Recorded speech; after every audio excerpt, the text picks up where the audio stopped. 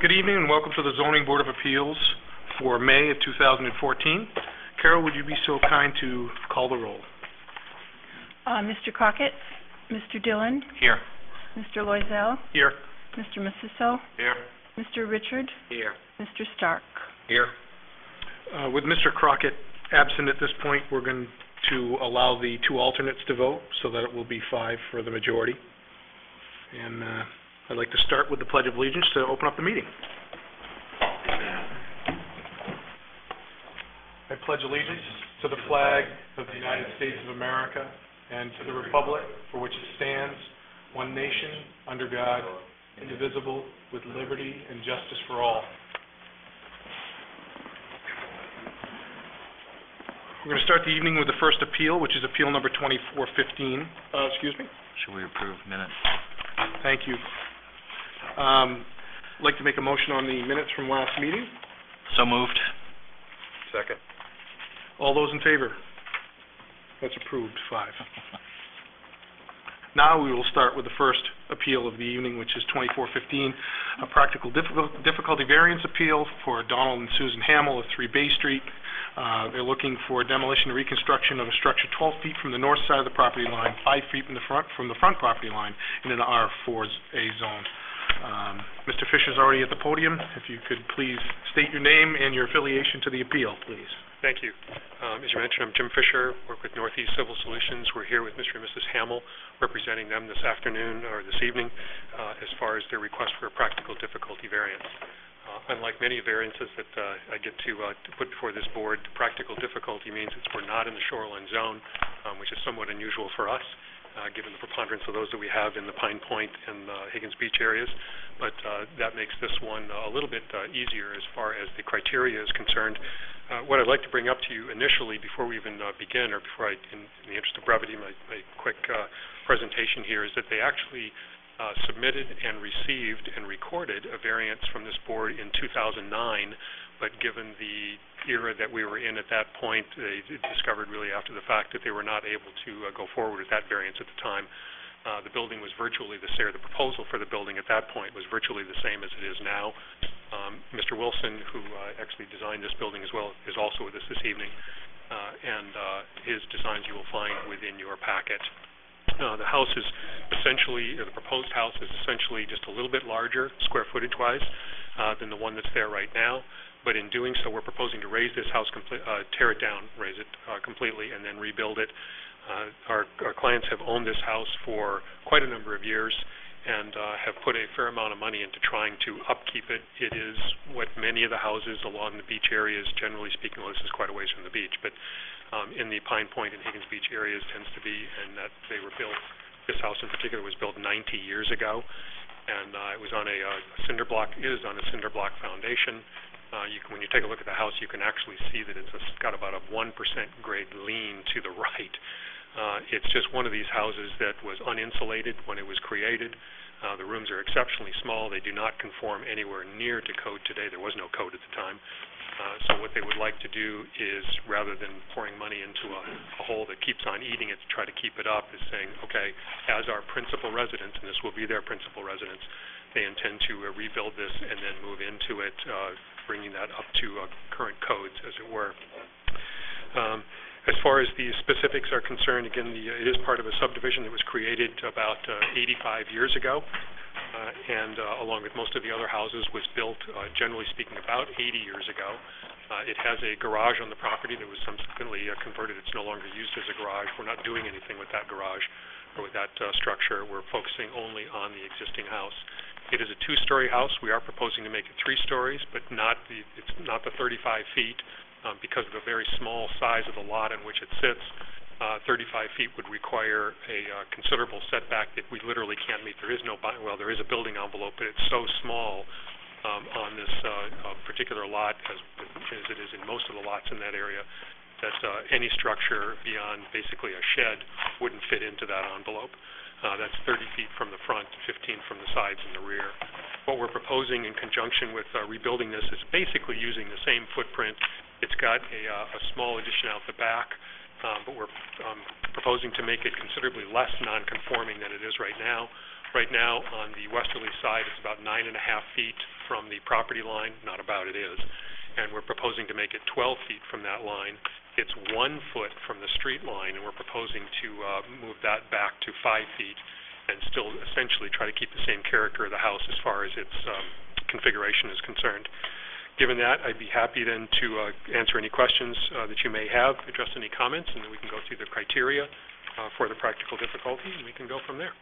One thing that would help me is if you could go through and clearly state the differences from the original appeal to the appeal that sits today, envelope size, setback, the differences between the original appeal and this one. The original appeal was virtually the same footprint. It actually kept the location of the stairs, the front stairs focused at focused at the front and only 1 foot away. We are eliminating that section of the access to the building. We're actually turning it. We basically, when they came to us and say, hey, this is working, this could work well, and it's like, well, if we can orient it a different way, it would be a lot better to try to get it back from the street a little bit more. And they certainly agreed with that. So the entrance will actually be front-oriented, but from the side. And then on the back, there was a proposed extension of the back that was also approved, and we're proposing to expand that slightly. So the house is going to be, I believe it's 61 square feet larger than it is now. And I don't have a specific number for, there was an expansion at that point as well. I don't know exactly what the difference is, but we're essentially about the same. Okay. Mr. Fisher, is the expansion on the back, is that within the envelope, or is that still outside the envelope? Most of that expansion is within the envelope, except for the westerly side, because the orientation of the situation of the house right now is toward, as you're looking at the lot from the street, it's toward the house is sitting on the right-hand side. Please refer to your plans when you take a look at that. The building envelope is, again, exceptionally small. It's 30 feet back from the front, which basically encompasses the back of the house, but not all of the back of the house, and a little bit of the garage. So you've got a fairly small envelope, again, within which virtually nothing, you wouldn't be able to build a house back in that envelope. So anything that would be done there would need a variance of sorts. One thing I noted from the original appeal is that they needed a permit by rule from the DEP. Yes. Where do we stand on that? We have it. Okay. Brian has it.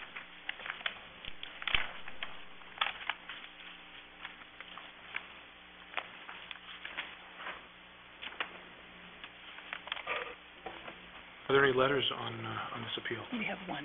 Okay. This is a letter from Sheila Roy from 131 Logging Trail Road, Danbury, Connecticut. Dear Brian, I'd like to tell you that I fully support the plans that Susan and Don Hamill have submitted for their home on Bay Street. This home was owned by my family in 1944 till the time the Hamill family bought it from my mother. I'm thrilled they are remaining on Bay Street and support the plans they have submitted for their home. I presently live directly across the street from their house. If there are any further questions, please call or email. So. And Mr. Chair, letter in the affirmative. Point of order. Yes. I have 2 other, I know it's last minute, but we've got 2 other letters of support, if I may, You can for bring them immediate forward. abutters. I know they're last minute, but we will bring it in. You're welcome. This is a letter from Phil Curry for Bay Street. This is to confirm that we fully support the appeal of our neighbors and abutters, Susan and Don Hamill, to demolish and reconstruct their home on 3 Bay Street. And this is from Linda, I'm going to screw up the name, I'm sorry, Desprez of 1 Bay Street. This confirms that I fully support the appeal of neighbors on 3 Bay Street. So another 2 letters in the affirmative. Any other questions or comments from the board? One thing I would like to say from a board standpoint, since Mr. Crockett is now here, Mr. Richards will stand down as a voter, just so you guys, you folks in the audience understand. You can still give comment. We appreciate when you give feedback, so please do, but he will not be a voting member at this point. Welcome. All right, Finley. No problem. So I think it's pretty well straightforward. I mean, it's not a big variance from what you had originally come forward to and had the appeal approved for back in '09. Again, I look at this as being very straightforward. Again, we had approved it. Not a great change to the envelope, to the design, it's very much the same. So I am looking for some input from the board if you feel the same, or would like to Yeah, get some other comments out there. Yeah, I think mainly because we have, it's less non-conforming than the other, since the setbacks are a little bit further back than they were. I don't have any real issues with it, so. Okay. I'm comfortable with it as well. Okay. I came in late, but it sounds like it's much more in guidelines where we would want it to be than was originally approved, so. Agreement. Mr. I Marcis? agree. It was approved before, so it doesn't look like anything's radically changed. Okay. Mr. Richards, do you have any comments? I don't. Okay. I'm going to close the public portion of the meeting, and I'm going to ask questions of the town representative. Excuse me? I'm going to open it first, excuse me. I'm going to open it to anyone who would like to speak to this appeal from the public. Seeing none, I will now close it and go back to the board portion of the meeting. From a town standpoint, any comment? No, it's pretty straightforward. I outlined the issues in our staff comments that I supplied to you, and I can confirm I do have a copy of the permit by rule Excellent. that was issued for 2914. Okay. So it is in place. All right, great. Thank you, Mr. Longstaff. Any other comments, questions, or a motion from the board? I would move to approve 2415 as filed.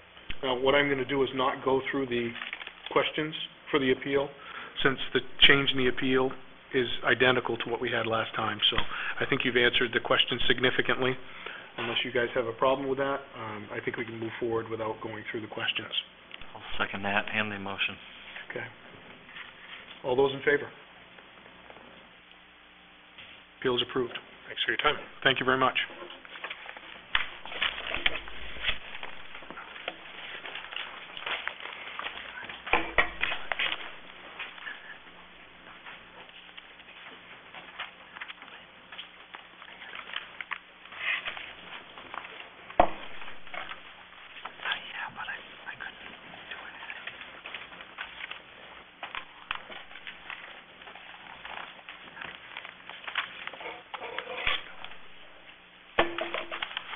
Second appeal for the evening is Appeal 2418 from Rhonda McDonald of 5 Moses Lane.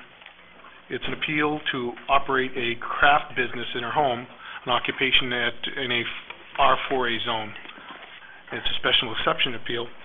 If Mrs. McDonald would like to approach the podium, please state your name and give us a brief explanation, or your name and address, and a brief explanation of the appeal, please.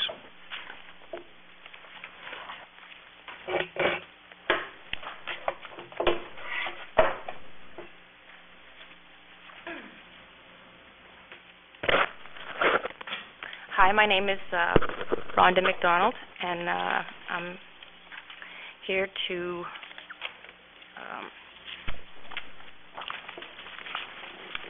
see about operating a business from my home. It's just a crafting business where I just would make signs out of wood and hand-painted items. It would just be out of a small desk in a bedroom of our home, which I have a picture of here. So not anything large. Everything that I would be doing would be basically online. I wouldn't own a shop or anything on the property. So there wouldn't be any excess or any additional traffic to the lot. It would be, business would either done by delivery or through the mail. And I brought a couple of my samples. So you can see what I do. Do personalized work.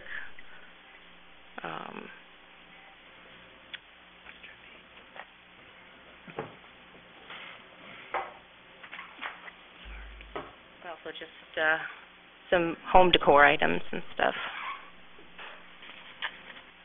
Very nice.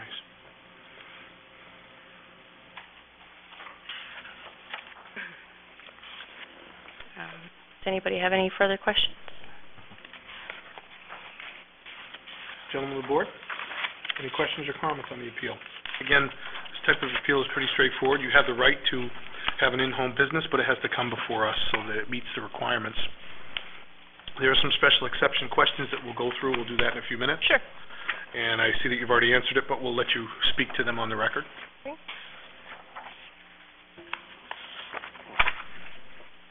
One question I have is the materials that you have coming in, wood, paint, any other products you need to come in to do the crafts, will those be delivered in by UPS, or will that be delivered by... No, it'll be me just going to the hardware store and picking them up. Okay. Yep. And you won't have on-site displays or No. anything like that? Nope.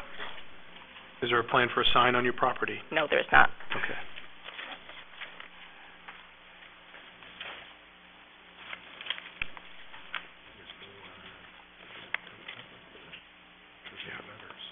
Any letters on this? No. No letters?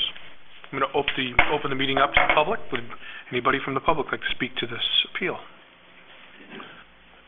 Seeing no response, we'll close it to the public meeting again. Back to the board for questions, comments. I see really absolutely no issues with this. It seems like a very simple home business.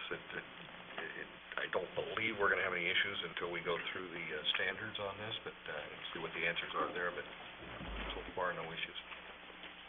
I'm in agreement with Mr. Stark. It's pretty straightforward. It's a small business. Shouldn't affect traffic or... This is just yourself, or? Just myself, yep. What about, I mean, I know one of the questions which we can go through, but just erosion and stuff for disposal of items that you may use in your business, that would be normal? You don't foresee to have anything special for any type of paints or anything? No, that you may need to it's just dispose of? water-based acrylic paint. It's nothing fancy. No, I'm just asking for any chemicals or anything Oh, no, like that no you chemicals. may need to do disposal on. Nope, nothing. Will you be sawing the wood there to different lengths? Yes. Yep, And the saw is in the bedroom? it's in the basement. Yep.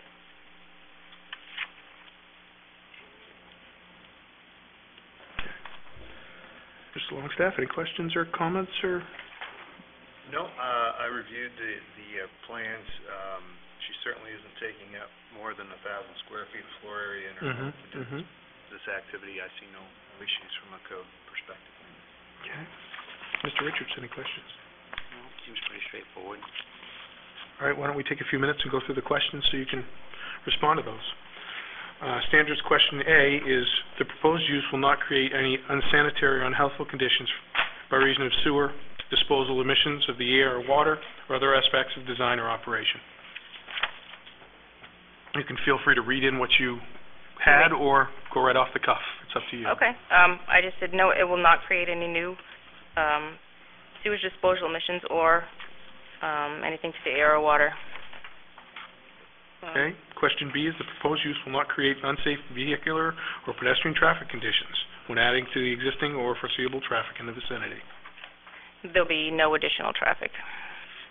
The proposed use will not create a public safety problem, which would be substantially different from those created by existing uses in the neighborhood or require a substantially greater degree of municipal fire or police protection than the existing uses in the neighborhood. It would not need any additional municipal services. The proposed use will not result in sedimentation or erosion or have an adverse effect on the water supplies. It will have no effect. The proposed use will be compatible with the existing uses in the neighborhood with respect to physical size, visual impact, intensity of use, proximity to other structures, and density of development. There will be no alterations in size or appearance made to the existing property. Okay. If located in a shoreline zone, and is this? It is not. Okay, thank you. The applicant has significant right, title, and interest in the site proposed to be able to carry out the proposed use. Yes, they own the current property. And the applicant has the technical and financial ability to meet the standards of this section to comply with anything that we asked for. I do. You sure? And the last question, which is I, the proposed use will be compatible with the existing uses in the neighborhood with respect to the generation of noise and hours of operation. Nope, there will be very little noise, other than occasional use of a saw, which is very rare, so. And what would you predict for the use of the saw, the time of that? Like hour-wise? Yeah. When would you be performing this work? It would be in the early afternoon. Okay. So you think normal hours of, say, 8 in the morning to 5 at night? Oh, yeah. It would be probably around, say, noon to 3. Okay. Any questions based on the standard questions, gentlemen? I just had one quick question. As far as purchasing of the product, are people coming to get it at your location? No, they are not. I'll either be delivering it or it will be done through the mail. Okay, so you don't anticipate anybody actually coming over to the... Maybe one or two, but it would be rare. It would be. My only real question would be around the coatings that you'll be using. What would you foresee as the volume of coatings that you'll have stored on site? It's going to be done made to order, so I won't actually have anything unless somebody orders it. Okay, so you'll be ordering your paints per the orders that you have, so you won't have large volumes of paint stored on site?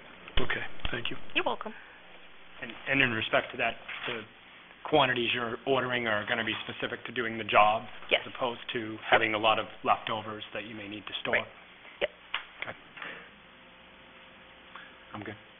Any questions, comments, or a motion? Move to approve Appeal 2418 as presented. Second. Mr. Marcissa, did you have a comment before we move on? Hold, please. How close is this closest house, neighbor? Maybe...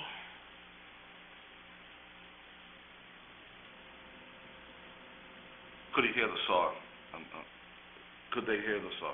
No, not really. It's in the basement.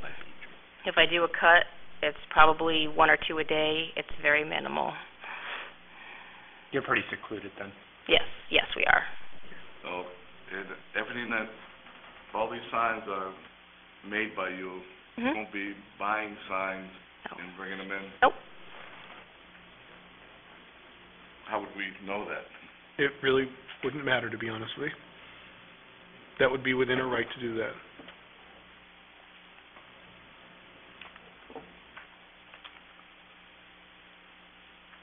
Okay. Yeah, that's not... Good? Yeah. Yeah, we're looking at the map. It doesn't look like there's anything. Yeah. I think this one is pretty darn straightforward, and I think you've answered all the questions in the affirmative, and I think I'm in agreement with them all myself. I don't see any issues with moving this forward, but again, I'll look to the board for any questions, comments, or an appeal, motion. I would say that we don't need to go through the questions individually, just because none of us have any questions on them. If we had any questions on them, then we would normally go through these individually and vote on them individually, but because this is so straightforward, I just see no problem with it. I'm in agreement. I agree. Mr. Richards, you've been awful quiet. Nothing? Nothing to say, no. Okay. Seems pretty straightforward. Do I have a motion from the board? Second. We already had a motion. Yeah. We did? Yeah. Seconded? But it wasn't seconded. I second. All those in favor? It's 5 in the affirmative. Good luck. Thank you.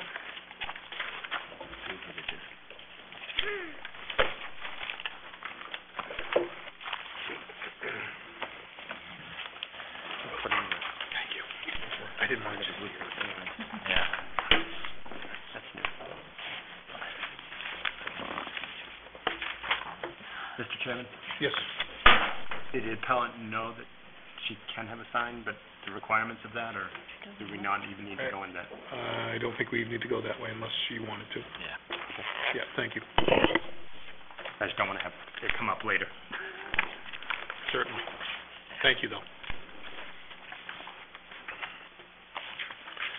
Next appeal is Practical Difficulty Appeal 2419, Patrick and Cynthia Cotter of 52 Greenwood Ave. Looking for vertical expansion of a home 9.59 feet from the Houghton Street line, 11.25 feet from the Greenwood Avenue line, 8.88 feet from the south side of the property line and 7.23 feet from the west side property line. Building coverage would be 31.15%.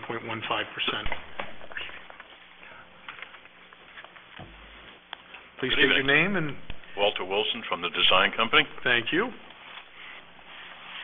Please proceed, Mr. Wilson. Well, I'm representing Patrick and Cynthia Carter in this application. The property has frontage on Greenwood and Houghton. The lot contains about 2,989 square feet and is now improved with a one-story house. The existing lot coverage on the building is 823.03. I'd like to correct my letter where I had 933, or 27.74%. Now, the original cottage was built in 1900. It's a small cottage. It's 20 feet wide and 36 feet long.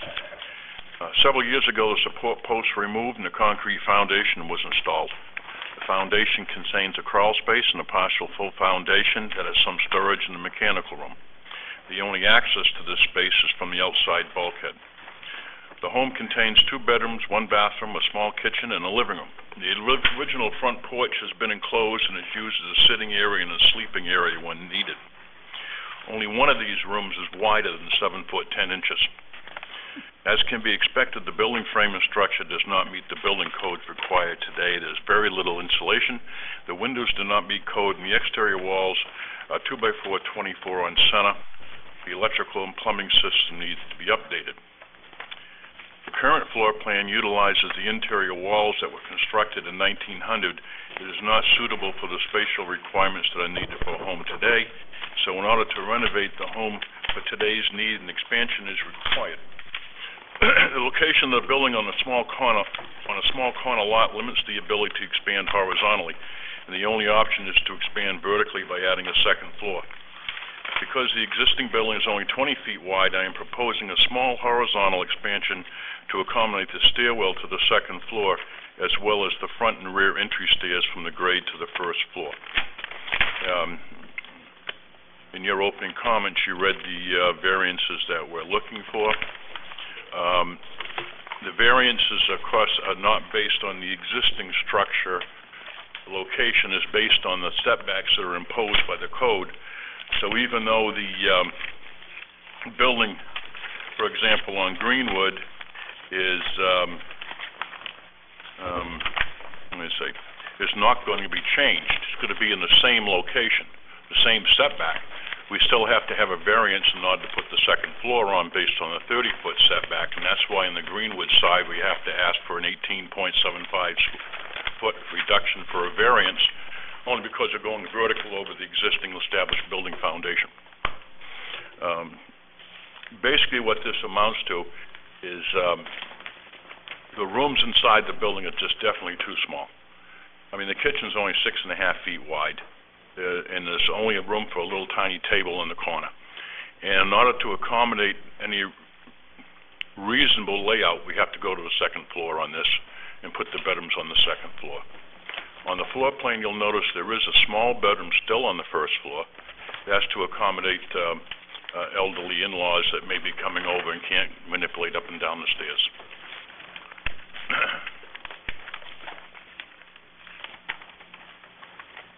Be happy to answer any questions you have.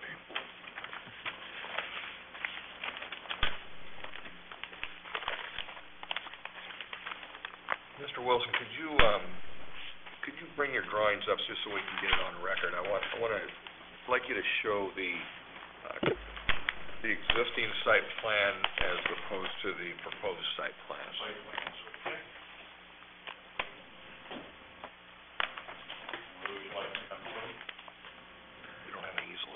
We don't. If you just bring them right up, that's fine.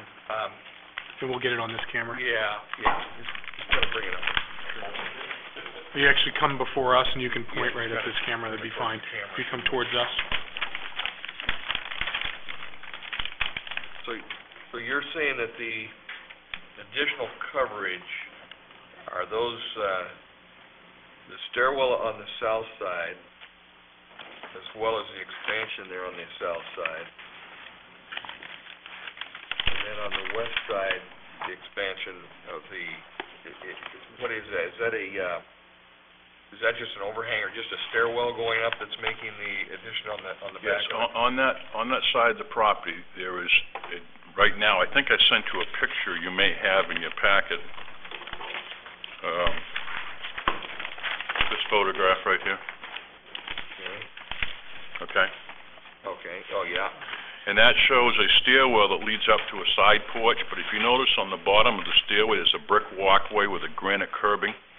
Well, that granite curbing runs all the way out to Greenwood. And all we're proposing to do is just slide the stairs forward on that brick walk. We aren't really extending it any closer to the lot line, although because of the angle of the lot line, there's that little, 7 or 8 inch differential. So we aren't trying to make an addition that moves into a driveway. We're just sliding the stairways forward and blocking in the area behind it. Now on the other side, on the ocean side, which is actually the east side, I believe, Okay. the stairways now are in the front of the house and go out towards Houghton.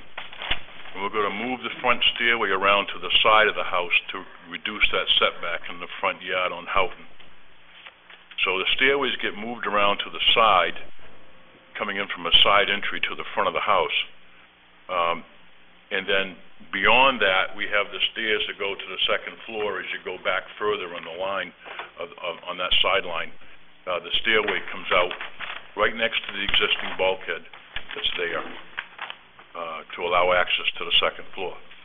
And because the house is so narrow and currently does not have a second floor, there's no interior stairway.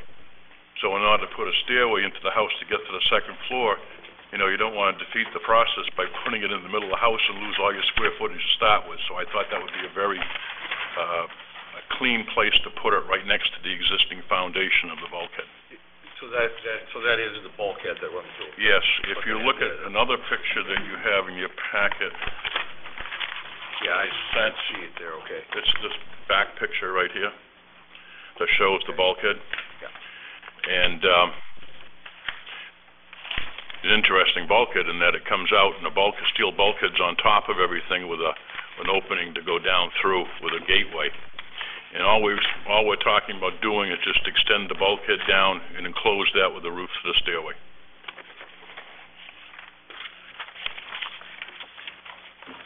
Mr. Chair, as long as he has it where it is, it's fairly good to go. Yes. I just checked for him. Okay, thank you.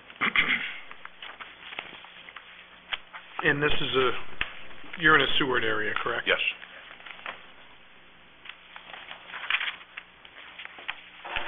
And if you subtract the 30-foot on two sides and 15 on the other two sides, I think we're actually limited to a 5 by 15-foot area of work without a variance. So no matter what we do, we'd have to be in for a variance. And the foundation is going to stay exactly where it is on the side of Houghton and Greenwood, no change whatsoever. And like I say, the stairs switch around to the side, and the Greenwood side is exactly the same setback. Carol, are there any letters on this up here?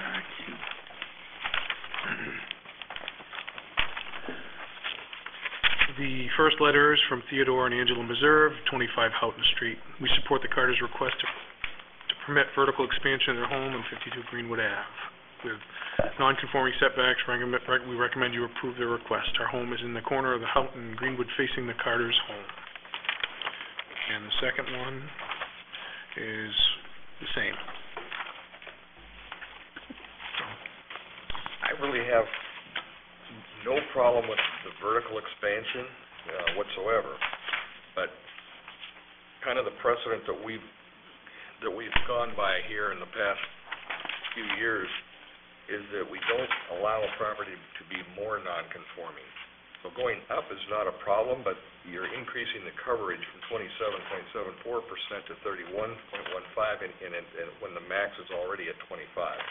So it's already above the max.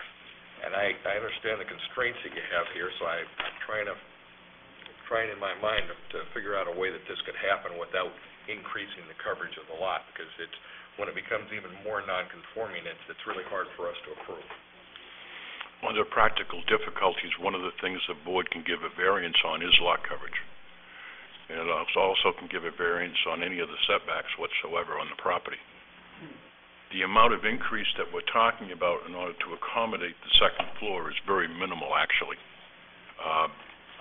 The increase in lot coverage, I think, goes from 27 to 31%. Well, actually, almost 28 to 31%. I do recognize that as a concern. I've always recognized that when I bring things to the board.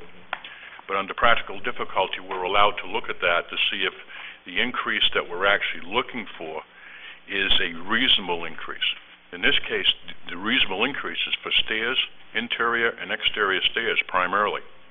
That's what it is. It's not the building itself. It's not living area. We aren't trying to create more living area through an expansion of a setback. I'm trying to get this to work in that would accommodate the second floor expansion and the stairs that are required to transition from grade to first floor to second. So I looked at this as being, yes, it's a request for an increase in lot coverage, but it's a minimal request, not for any increase in room sizes or space. It's only for a transition from floor to floor with stairways. That's how I looked at it. Okay. So I don't think it's setting a precedent of increasing a square footage in order to increase the living space of a house per se. We're looking at mobility between floors. I mean, I do like that you moved the front steps around to the side, rather than having them, much closer to the line there. So I certainly, I can see that you've done your homework trying to do everything that you can to move this stuff around. Yes. Before I approve something like that, I got to be able to justify it in my mind. Remind me again, if you would, on these back stairs, why that requires the entire width of the house. Like I say, the house is only 20 by 36. Excuse me. And by moving the stairs forward and actually coming up the steps to a door instead of into the side of the house, it was able to create an opening passageway through the kitchen that way you just didn't come in from outdoors into the kitchen. Also in that, we had to have a place for the washer and dryer. And if you look at the floor plan, the stack washer and dryer is that little extension behind that, along the side of the house, in that 4-foot extension to accommodate the washer and dryer. It was the only place I could get it to go in the bathroom.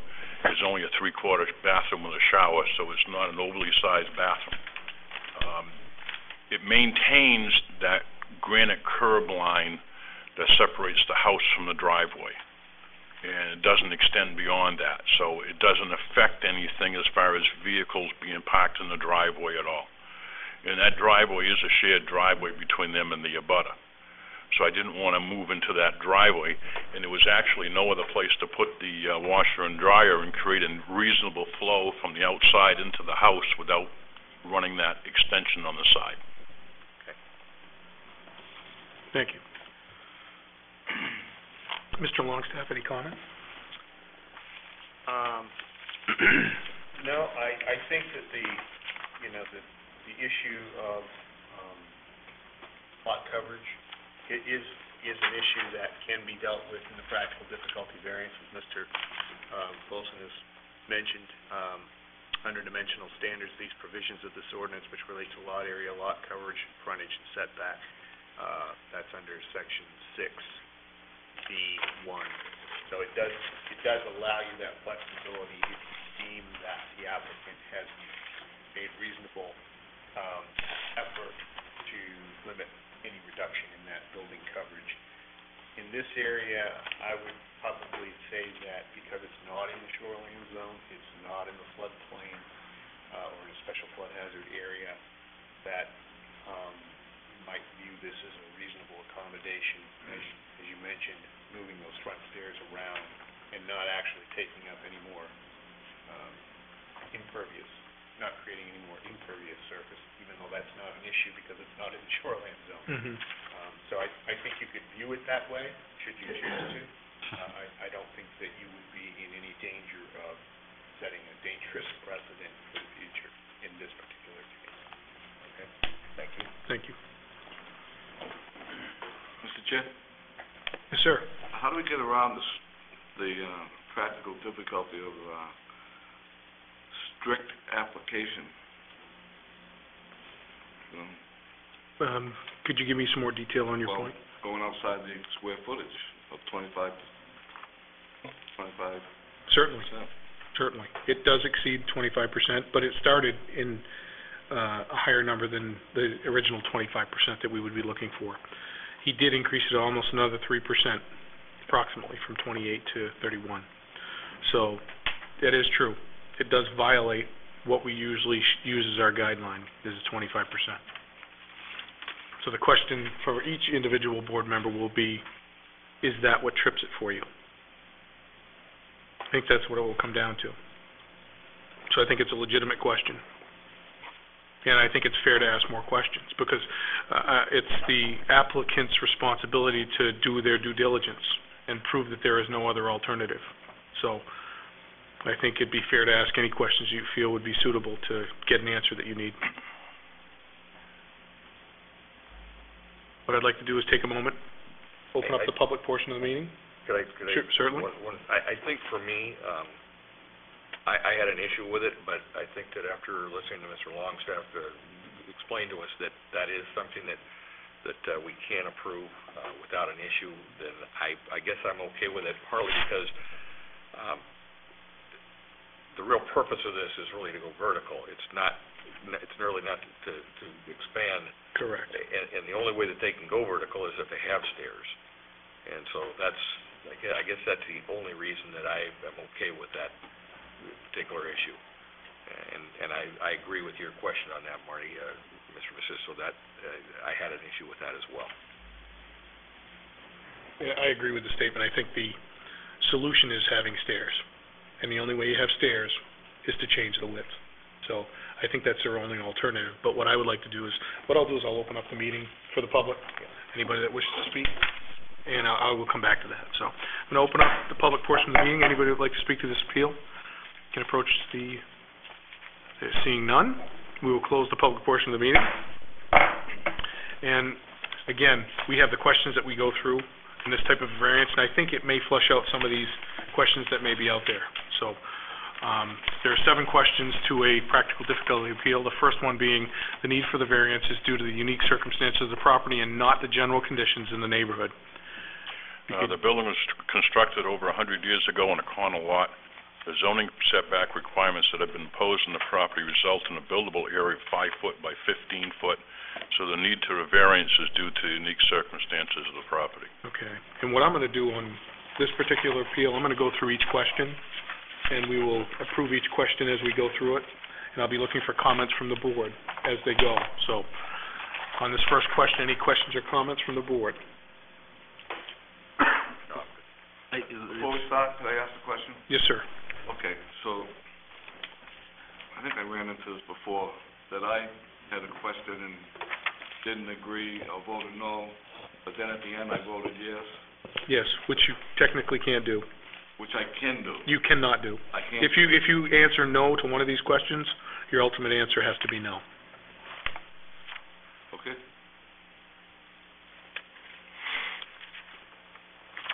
I think the size of the property dictates this, so I'm in agreement. I would agree. I'd have to agree with that. I agree with that. I'm going to agree as well. So all those in favor that we believe this portion of the variance is in agreement? That's 5 yes. The granting of the variance will not produce an undesirable change in the character of the neighborhood. It will not have an unreasonable detrimental effect on either the use or fair market value of abutting properties. Yes, I agree with that, and it's my belief that these proposed changes will result in a building that is also compatible with the evolving character at Higgins Beach as well. Yeah, I would have to agree with that. I think pretty much all the properties are undergoing some type of changes down there, and it is kind of an evolving thing. So, yeah, I think it probably fits right in. I like the design of it. So. I'd agree with that, and in fact, I think it enhances everything that's happening down there and make the property values of the surrounding area better. I would agree. I agree with. I'm in agreement as well. I think it does enhance the property values for everyone. All those in favor? It's 5 yes. The practical difficulty is not the result of an action taken by the applicant or a prior owner. The practical difficulty is the result of the current zoning restrictions that were placed on the property after the structure was originally built. I'd agree with that. The hands are tied. I think all of these buildings down in the Higgins Beach area, same situation. They were built way before we had any zoning laws. That's correct. I don't know, I guess I'm kind of on the fence with that one because there was a reconstruction, so I don't know if maybe some of this could have been addressed during the reconstruction, but I don't know. I mean, I'm not sure on that. I think that's a legitimate point, but now the structure stands as it is.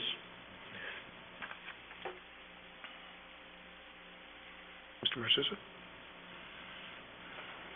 The answer to the practical difficulty is not the result of the action taken by the applicant or prior owner. And then his answer makes a lot of sense. Kind of have difficulty with it, but I'm going to go with the... See, if the town had an ordinance out and says this is what we want, they know all those houses down there were built before, so do they expect this? The answer to the question number 3 is always, the ordinance came after the house was built. Correct. It essentially grandfathers those houses that were built before. It draws a line in the sand saying any properties after this point need to be constructed in... So number 3 should be taken out of the practical difficulty. Well, that's what because everything is grandfathered? Except for anything constructed after the point that the ordinance was in place. It's a guideline for the new structures that go in. Okay. So that answers my difficulty with that, that part of it. So in this case, it's grandfathered, so it's kind of a rubber stamp. Back to me. Yes, sir. Mr. Longstaff, maybe you can help me on this, because basically the answer is result current zoning requirements that were placed on the property after the structure was originally built. My drawback on that is the renovation or reconstruction. Was this ordinance in place when that happened and it's still, or were the ordinances put in place after the reconstruction and renovation took place? Because that's where I'm struggling. Was this a result of the owner? When they redid the building, did they not do everything they could have to brought it up at that point, I guess, is my question. I'm a little unclear on exactly what you're talking about, reconstruction. There was a foundation. It was a foundation, and a foundation which is placed under the existing structure where it's set, so... Would not be reconstructed.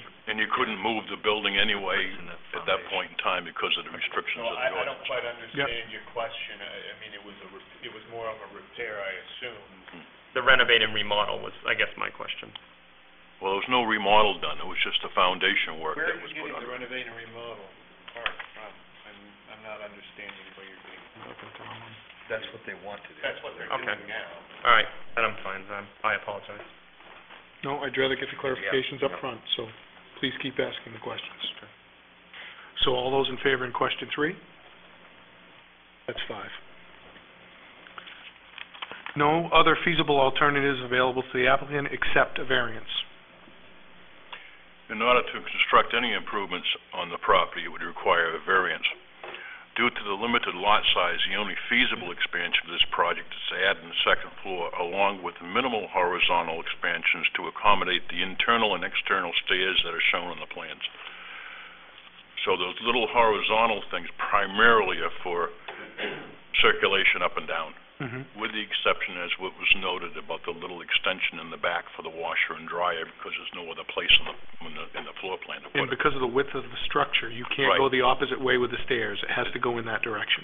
It's only 20 feet wide, and if you put a set of stairs in, it takes 11 foot to run, 4 foot wide, plus space at top and bottom. It really, the best place to put it is the U-shaped stairway on that corner and extend out that 4 feet in the side. Are there any other alternatives that you considered when you were looking at that? Yes. If you could go through those for us, just to... Yeah, originally, when I first looked at it, I said the place to put the stairway may be on, when you come up to the new side stairs and you got that little porch that's there, I was thinking of running up lengthwise on the side of the house. What would the effect have been there? And the downsides to that effect? The downsides, they would have lost the bedroom on the first floor. Okay. Okay, the in-law bedroom. Also, on the second floor, I'm not going to say it's a loss, but it would have had to be a reconfiguration of the master bathroom type thing on the second floor. But the primary thing was they would have lost that bedroom on the first floor, which they need for the elderly people when they come visit because they can't manipulate the stairs. Okay, what would that have done for the footprint? It would pretty much kept it the same way without that little bump out by the bulkhead, which you wouldn't have needed. But it would severely impact that first floor and probably eliminate the bedroom. What else is on that first floor? Kitchen and living space, dining space.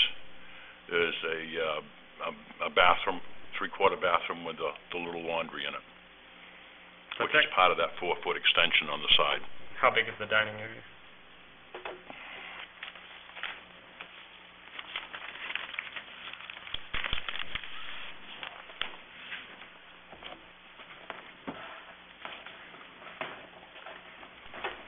This is where you come in the side door, come in, the kitchen is here. The dining room is like between the living area, it's just an open concept, and it's only 9 by 11.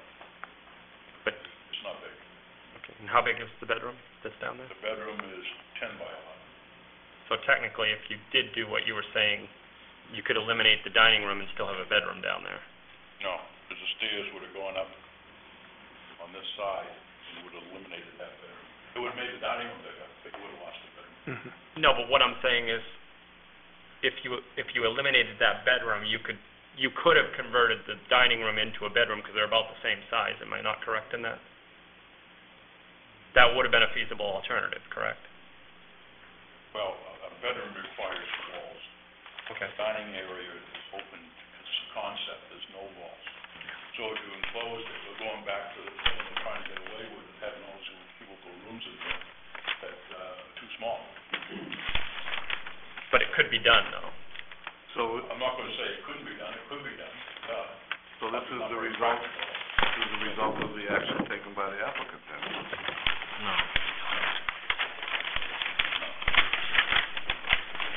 By the first floor bedroom, by having a first floor bedroom. Well, I mean, you're requesting a bedroom on I the suppose first. you could get to that conclusion if you, I suppose you could get there. I'm not going to say you maybe couldn't. But I'm going to say that in order to get the need of the first floor bedroom accomplished, we can't put the stair there. The only place to typically put it would be right in here, which would require that 4.5-foot bump out, which leads to that variance. Now,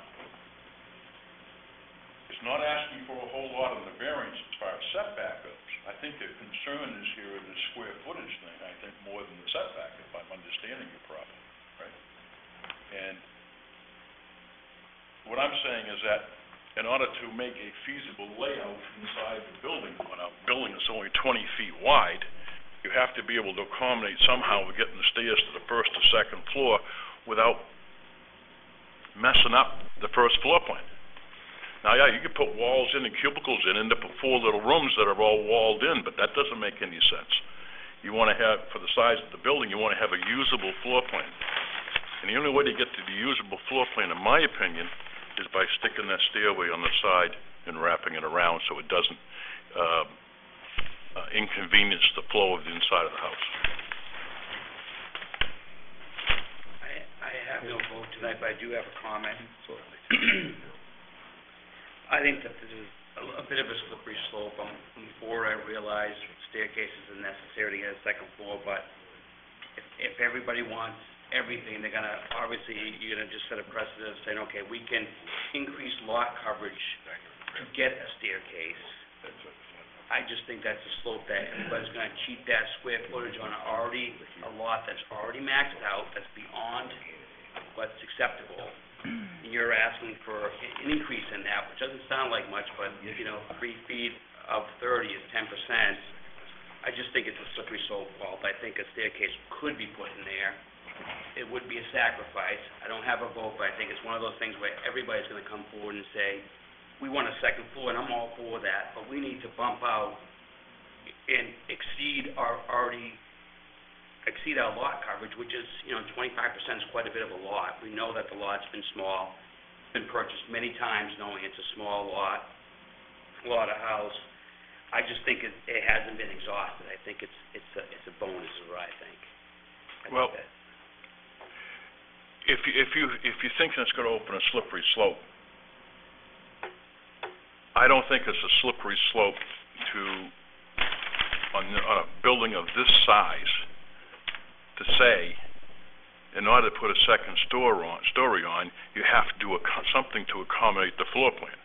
If the house was 30 by 36, and I came in saying I need to have an extension for the stairway, I'd be saying, boy, I'm backing up the wrong tree on this. It couldn't happen. But this house is only 20 feet wide, and if you want to say it's going to open a slope up for 20-foot wide houses, it might, but it's not going to open a slope up for houses that are bigger than that. I mean, it's a specific case here we're looking at.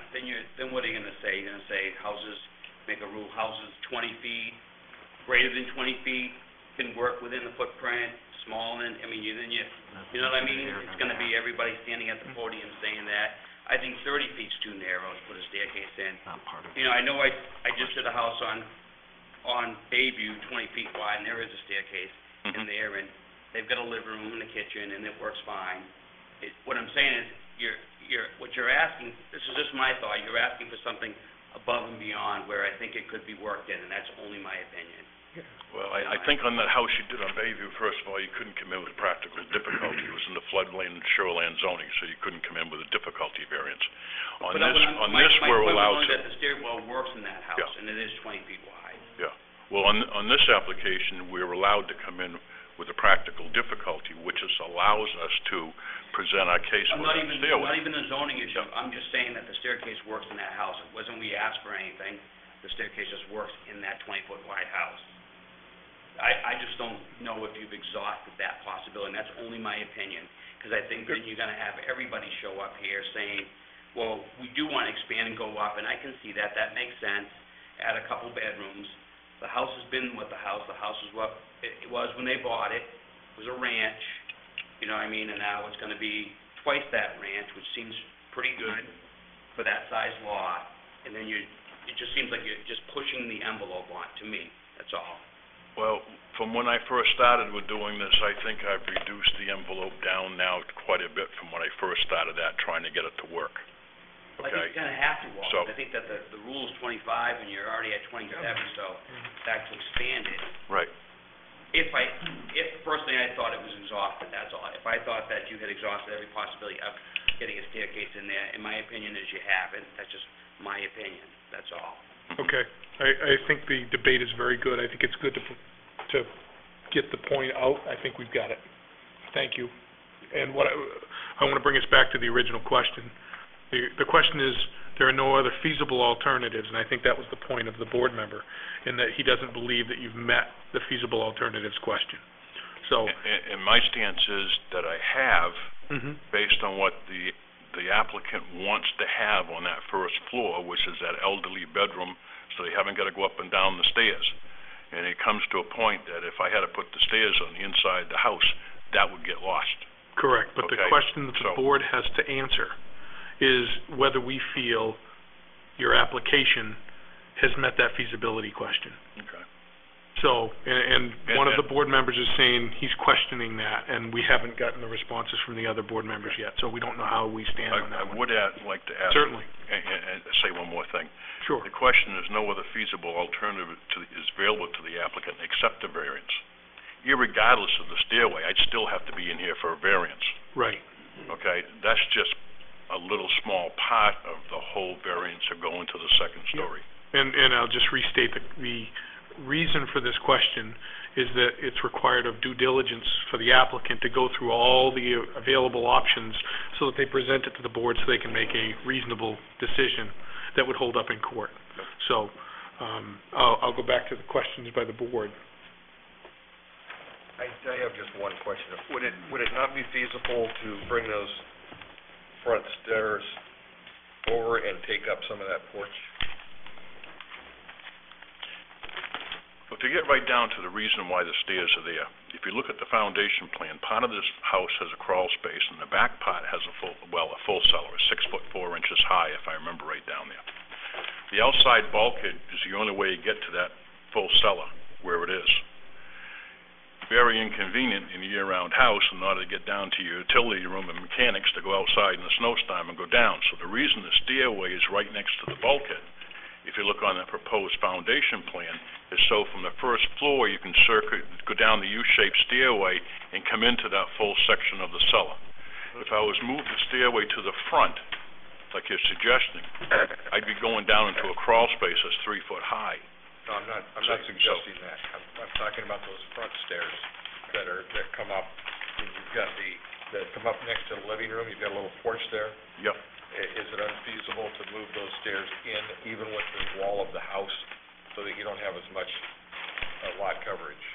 And if you would take up part of that porch, you really would probably end up with an unusable porch, but at least it would leave the rest of the house intact.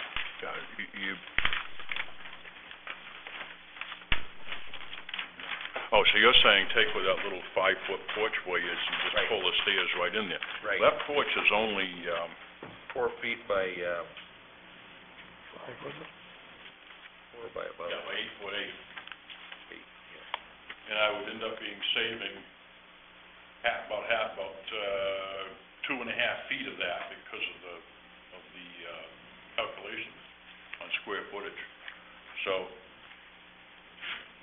it's possible to get it in there. I'm not going to say it's not. It probably is possible to get the step in there.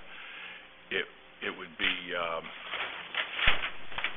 step up to like a 3 by 4 platform to a door going in. It would be about all it would be, you know. And it wouldn't save. It would save some in square footage. What would it save? 32 feet.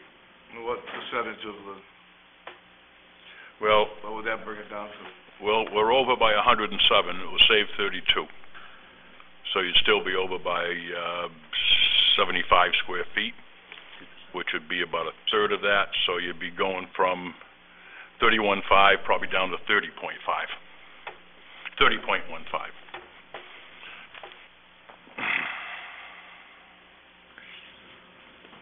So you'd be going from 28 to 30.15 of lot coverage. You'd still be over lot coverage.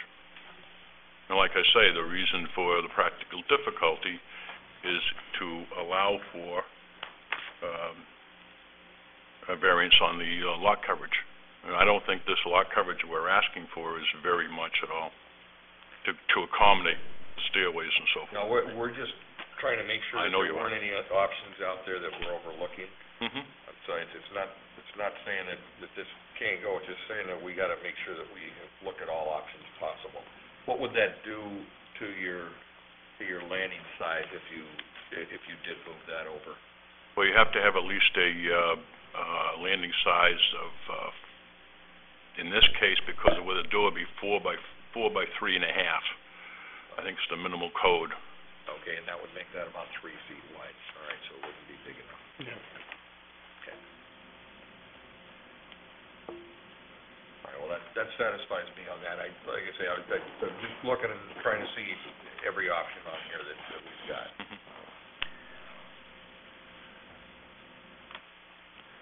I think Mr. Wilson's done his due diligence and prepared and looked at different options. I'm not very keen on increasing the size, but as Mr. Longstaff says, it's in our right to consider that in this particular appeal, and I'm inclined in favor of it at this point. Okay. Mr. Crockett? I would be opposed. I don't think it's so much a want as opposed should be a need, not a want. And it's our job to make sure that we look at it that way. I understand what the applicant wants, but we need to address as to what the applicant needs. And I think there are other feasible alternatives. So I would say no on that. Okay. Mr. Marchesa?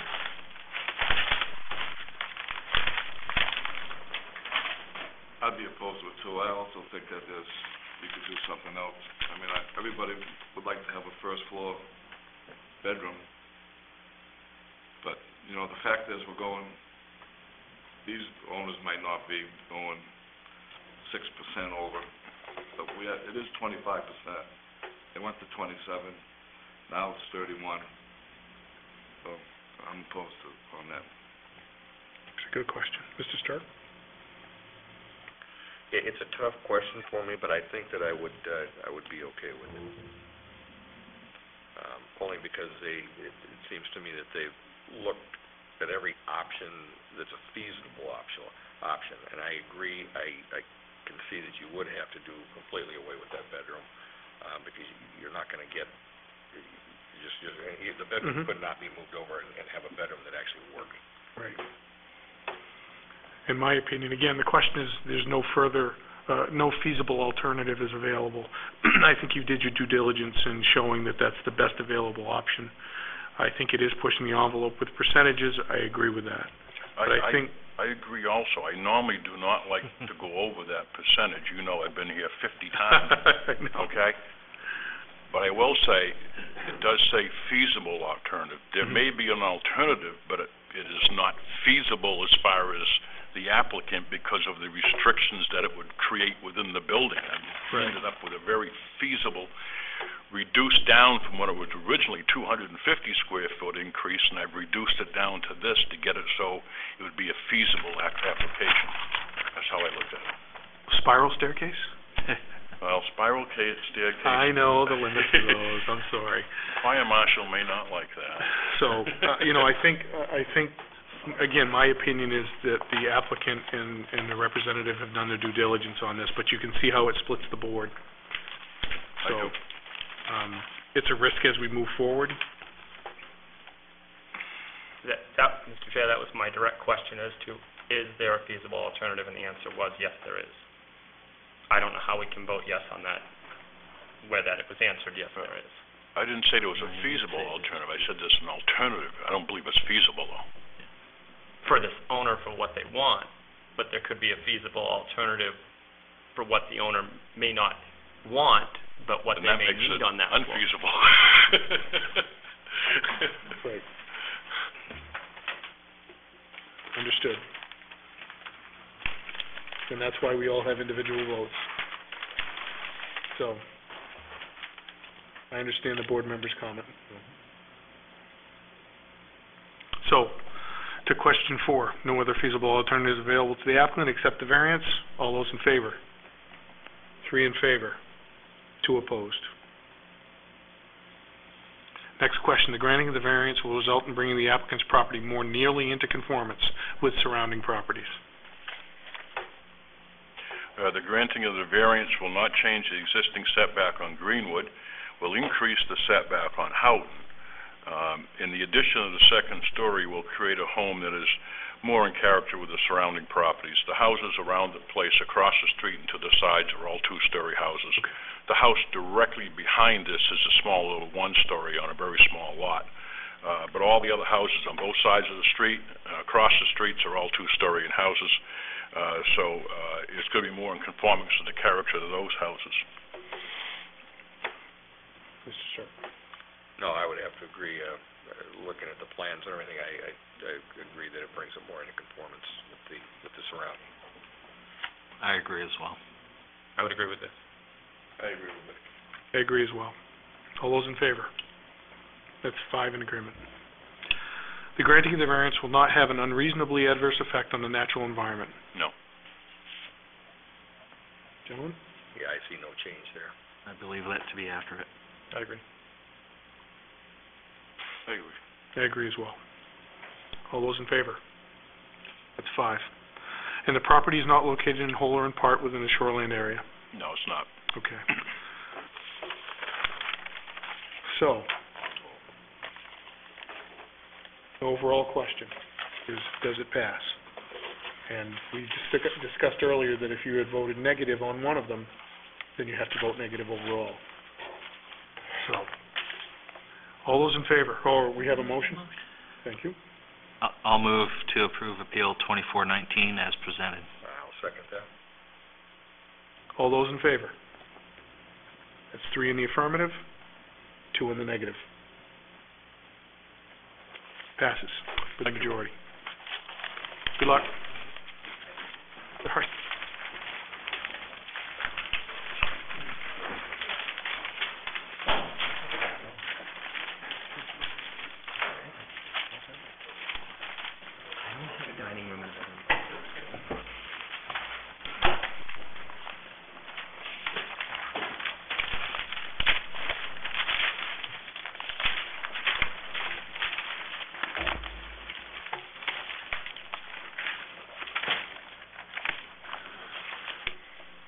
Next appeal this evening is Appeal 2420. Carol Yarmel, did I pronounce that correctly? Yarmel, thank you, of 19 Ocean Ave. It is a practical difficulty appeal, demolition of and reconstruction of the home 5 feet from Ocean Ave, 8.25 feet from the north side line, 13.07 feet from the south side line, in an R4 zone. Okay, Walter Welcome Wilson. back. Walter Wilson from the Sign Company. I'm representing Carol Yermal in this application. The property's improved, a 2-story residence built in 1900, and an irregular shaped 1-story addition that was more recently constructed, and I believe that was in 2004 or 2005. The existing structural lot coverage of 1,747 feet is 35% of the property. I was originally contacted by the owners to remove that existing extension in the back and renovate the house and remodel the house by adding an extension to the rear of the existing house that would occupy not greater than the square footage of that irregular shaped thing that goes to the back of the property. And then in so doing, we're going to put the second story over the addition and has all the bedrooms on the top floor. Matter of fact, in the packet, I believe I have a preliminary site plan I did in 2013.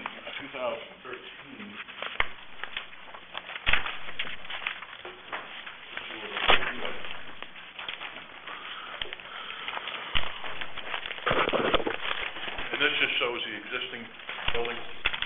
It was an example of what we could do to the rear of the building and extending over the front of the building. So we first initiated the process of trying to leave the first floor existing building where it was and just take the square footage from the addition, tear it down, and build a new addition. And as I proceeded to further investigate the scope of this work, I became aware of several areas of concern that needed solving regarding the structural integrity of the main building. Beginning with the foundation, which is a concrete block that was installed around the perimeter enclosing an existing crawl space that was on posts. When this was installed, it was simply enclosed the ground area in the house, left all the dirt ground right there, created a 2.5-foot high crawl space, no concrete floor, and there was a whole bunch of extra beams and supports that were added to try to get the house held together and level off the floor. The footings of the columns that were added are not sufficient in size, and the concrete block that was added is not sufficient to take the weight of adding any more above the existing building because it's not built right. And I got a note in here, regardless if this is approved or not, that's something they should have to take care of. The structure is 2x4 studs. Part of the house is balloon framed. The floor joists are 2x6, 24 on center. They're all sagging due to overextension of span dimensions. House has very little insulation, and heating and electrical need to be redone. The roof structure of the home also needs to be reframed. The second floor roof ridge shows signs of sagging on the second floor, and the first floor wraparound hip roof porches that covered the original porch need to be framed and replaced. They're all sagging. So because of all the extensive work that has to take place in this initial idea of saving the front building, it became more feasible to tear it down and redo the whole thing. The existing building is 31 foot wide on a 50-foot lot. Our proposal is make it 26 foot wide on the new one so we can reduce the setbacks on both sides. We're also going to move the house in further off of Ocean Street than what's currently there. And the resulting lot coverage, it reduces it from 35.1 to 33.6. So we do have a slight reduction here. The biggest thing on this application is we're going to be reducing those setbacks and opening the lot up. As you can tell by that site plan of the existing building, when you drive in the driveway, you can't even get around to the back of the house because the extension is only 6 feet from the property line. You'd be walking on somebody else's property to go around to the back of the house. So the idea is to square the building up more, bring it all in so it's more usable space around the house, give more open space between the abutters, which they probably appreciate also.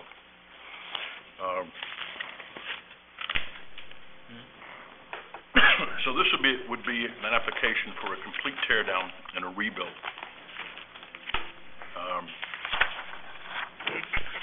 The setbacks that we're going to be looking at for reduction is front yard. Right now there's 0 because the stairs go out into the street, and we're going to set the building back so that the roof overhang would be 5 feet from the front street, so we need a variance of 25 feet on the front. And like I say, right now, there's no setback. The left side is required 15 feet. The existing is approximately 6 feet. We're going to increase it to 8.25, so we need a variance on the left side of 6.75 feet. On the right side, you're required 15 feet. Right now, it's 0.5 feet. We're going to propose 13.07 feet, so we need a variance of 1.93 feet on the right side. And on the rear, we have no problem with the setbacks, and like I say, the lot coverage is reduced from 35 down to 33.5. And so,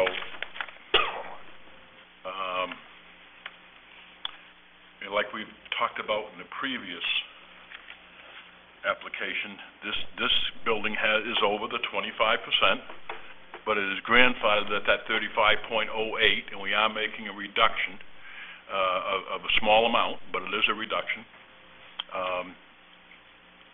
and utilizing the square footage that's already on the property and not increasing it any larger, just rearranging it to make a better shape of a house. There is a picture in there, an old picture from the 50s that show this wraparound porch coming all the way around the sides. Currently, if you look at this picture, you'll see that's been filled in on both sides.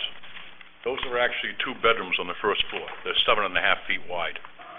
The only other bedroom in the house is up on the top floor, which was originally the old sleeping loft of the cottage. This whole section in the middle is all balloon framed. And I understand from looking at it, maybe why the owner prior put the addition to the back. He realized this couldn't hold up any more weight and structure, so they went to the back and did it instead. Okay? That might have solved his immediate problem. It didn't solve the problem of the building. And the only way to solve the building problem, in our opinion right now, is feasibly to tear it down and build a new one.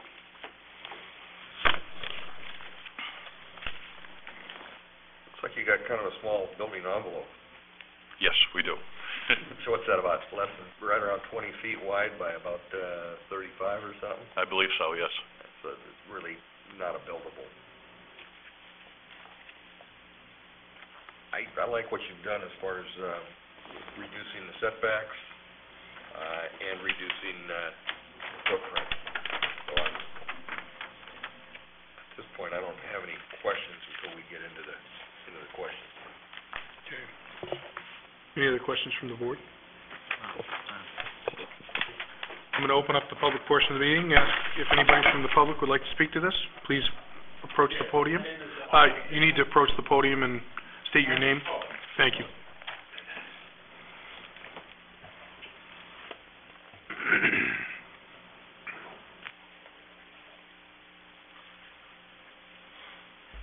My name is Alwood Pinard, 17 Ocean Avenue, and I had a couple of questions. Excuse me. One was the front setback. Presently, the stairs are right at the property line, front part of the property line. They're actually in the street. Okay, well, looking at the survey map, it appears to be at the mark. But, and the porch is about 5 feet back. So, is the... The existing porch sits back 4 feet. Okay. On the corner. Mm-hmm. So, and this is 6'5" here? 5 foot. 5, okay. And what is that going to be? Go to Joe, the building's gonna be set back 2.25 feet to 6.25, and the stairs are gonna be pulled in 6.25 feet from the property line. Yes. I really don't have any great problems with this. It is an improvement, so these are really questions. So, could you answer? Actually, could you address the questions to the board, Okay, please, and then sorry, we'll, certainly. no problem. The present, putting aside the former garage, which was tied into the house, Excuse me. from on the seaside, the present set-aside is like 12 or 13 feet. I'd like to know what the present is versus your proposed 1307. Okay, currently the application says that it's half a foot from the Okay, well, sideline. I take Yep, exception to that. okay. Okay. But,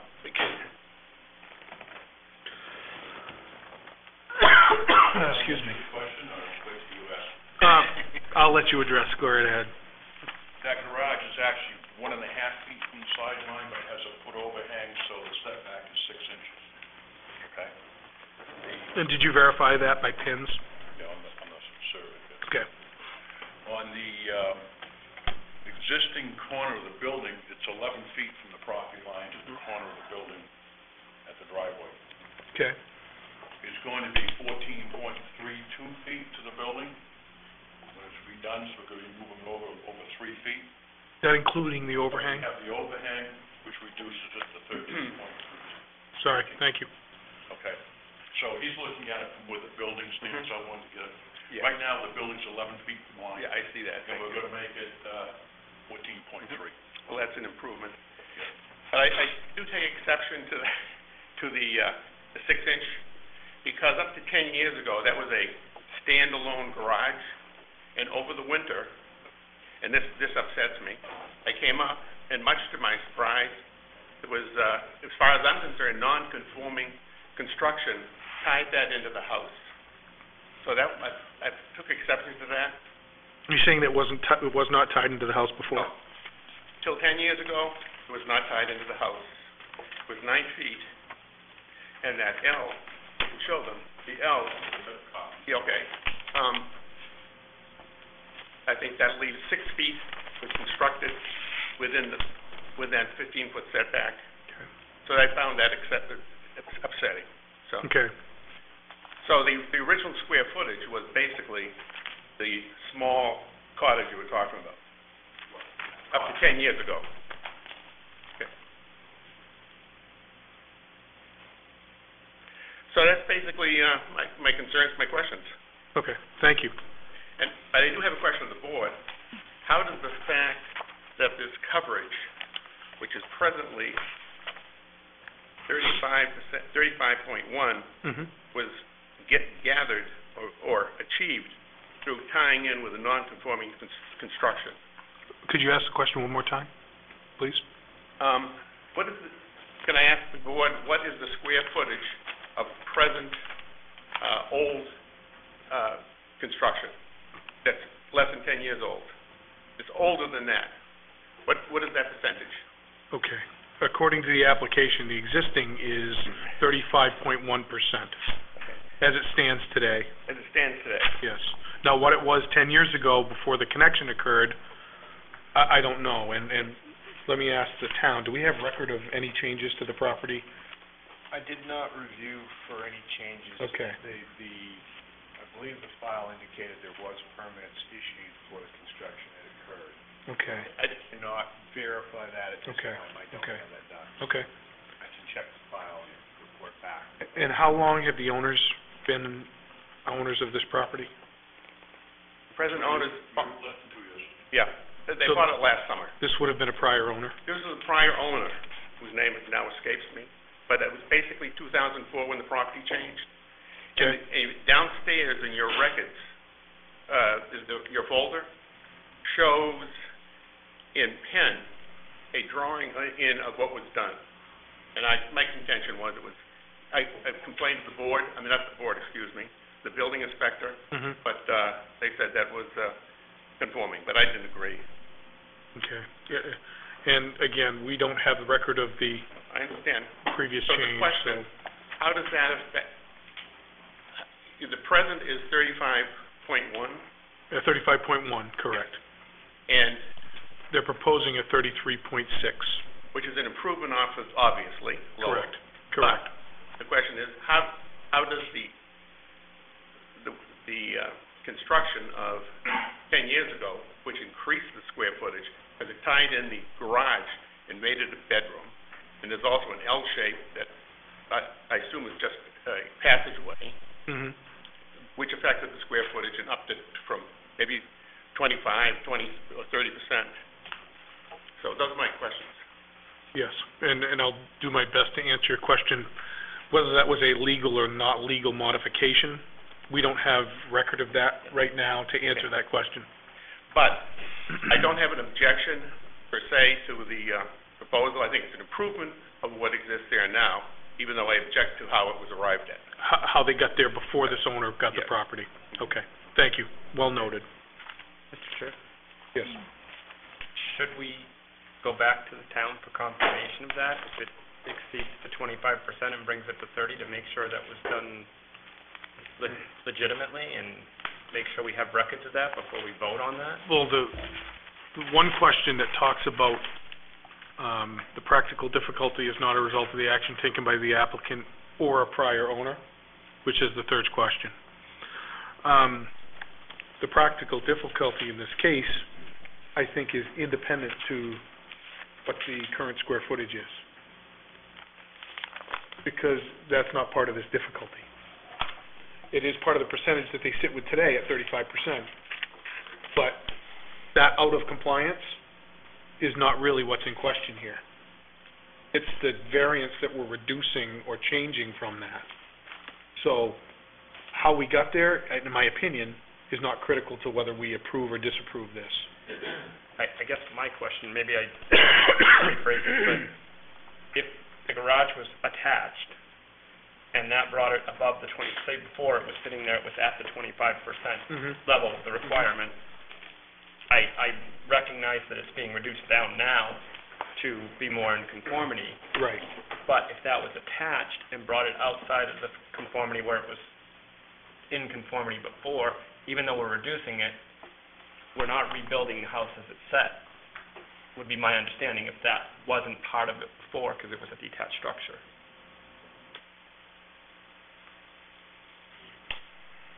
I understand what you're saying, but I think it's kind of like water under the bridge type of thing. But knowing what you're saying, we could say tear it down, and that's what they're gonna do, they're gonna tear it down. And so we're gonna tell them, now, we would agree with 33%, which is 8% over 25, but we know the obstacles that we have in front of us. And again, the way I'm looking at this is, it says this owner or prior owners. Understand that question is like that, but I'm trying to treat this case as if it's these owners, and whether they had knowledge of a previous inequity, and I don't think they did, and again, that's my feeling. Could I put a little input into this? Yes, sir. Okay. May I close the public meeting? Thank you for speaking. Now we're back to the board, and That structure in the back evidently was the old-fashioned garage at one time. And I believe the house next door also has a similar garage in the back corner, if I remember right. Okay? the extension that went from the house out to the garage, and I'm not trying to say this is exactly what it is, but if you look at the site plan, you'll see it's within the 15-foot setbacks. So it didn't require a zoning board approval because it met the setbacks. We're not in a public meeting right now, so The existing garage, under Scarborough ordinances, if you've got a structure with a roof over it, you can update it on the inside without getting a variance, is what they did. Did they go further than maybe they should have? I don't know. I checked with the town when we first got this. I called up to see if it had ZBA approval in the past. There was no record of it. And then I got looking at it closer, and I'm saying, well, there's probably no record of it because there was no need to go to the ZBA in the first place because of the way the configuration was. So I'm saying it had to have been an application for a building permit that did not require ZBA approval. Mhm. And I think that's the way it went through. But they should have still gotten a building permit to make a modification to the structure. I'm assuming they had. I Right. don't know if they did. Right. But if it went above 25%, they'd have to come to the zoning board, wouldn't they? I would think so. But again, the planning board would have had to pick that up. Right. Somebody at the town office would have Right, had to right. pick it up. And irregardless of what the whole situation, how it came about, it is there. Well, it's Right, It is right. accepted by the town, they do pay taxes on it. You got a number of years to go by, so it's pretty non-revocable. Okay. If I could pause for a moment, I'm going to open the public meeting again. If the gentleman would like to speak, if you'd step up to the podium, you may have some information historically that would be beneficial to the board. Again, my objection is not to the building as proposed by Mr. Wilson, okay? It's to the description of it and how it affects the board. And the garage was originally 9 by 9 because that was what was in the town records. I don't know what your drawing shows, but it was basically 9 by 9. Mm-hmm. The setback is half a foot. So between 9.5 to the 15 foot, that L extends, that passageway extends under, was against, was non-conforming. That's all. So I take exception to Mr. Wilson's comment that it wasn't exception. Duly noted. Thank you. We're going to close the public meeting again. Yeah, I wasn't aware of what the original size of the garage is. You know, it could have been 9.9, it could have been 16 by 16. I appreciate the feedback, though. Thank you. No, I think, I see what they're both talking about here, but I think that we're talking about the connector, and you're right, the connector is within the envelope, within the building envelope, so,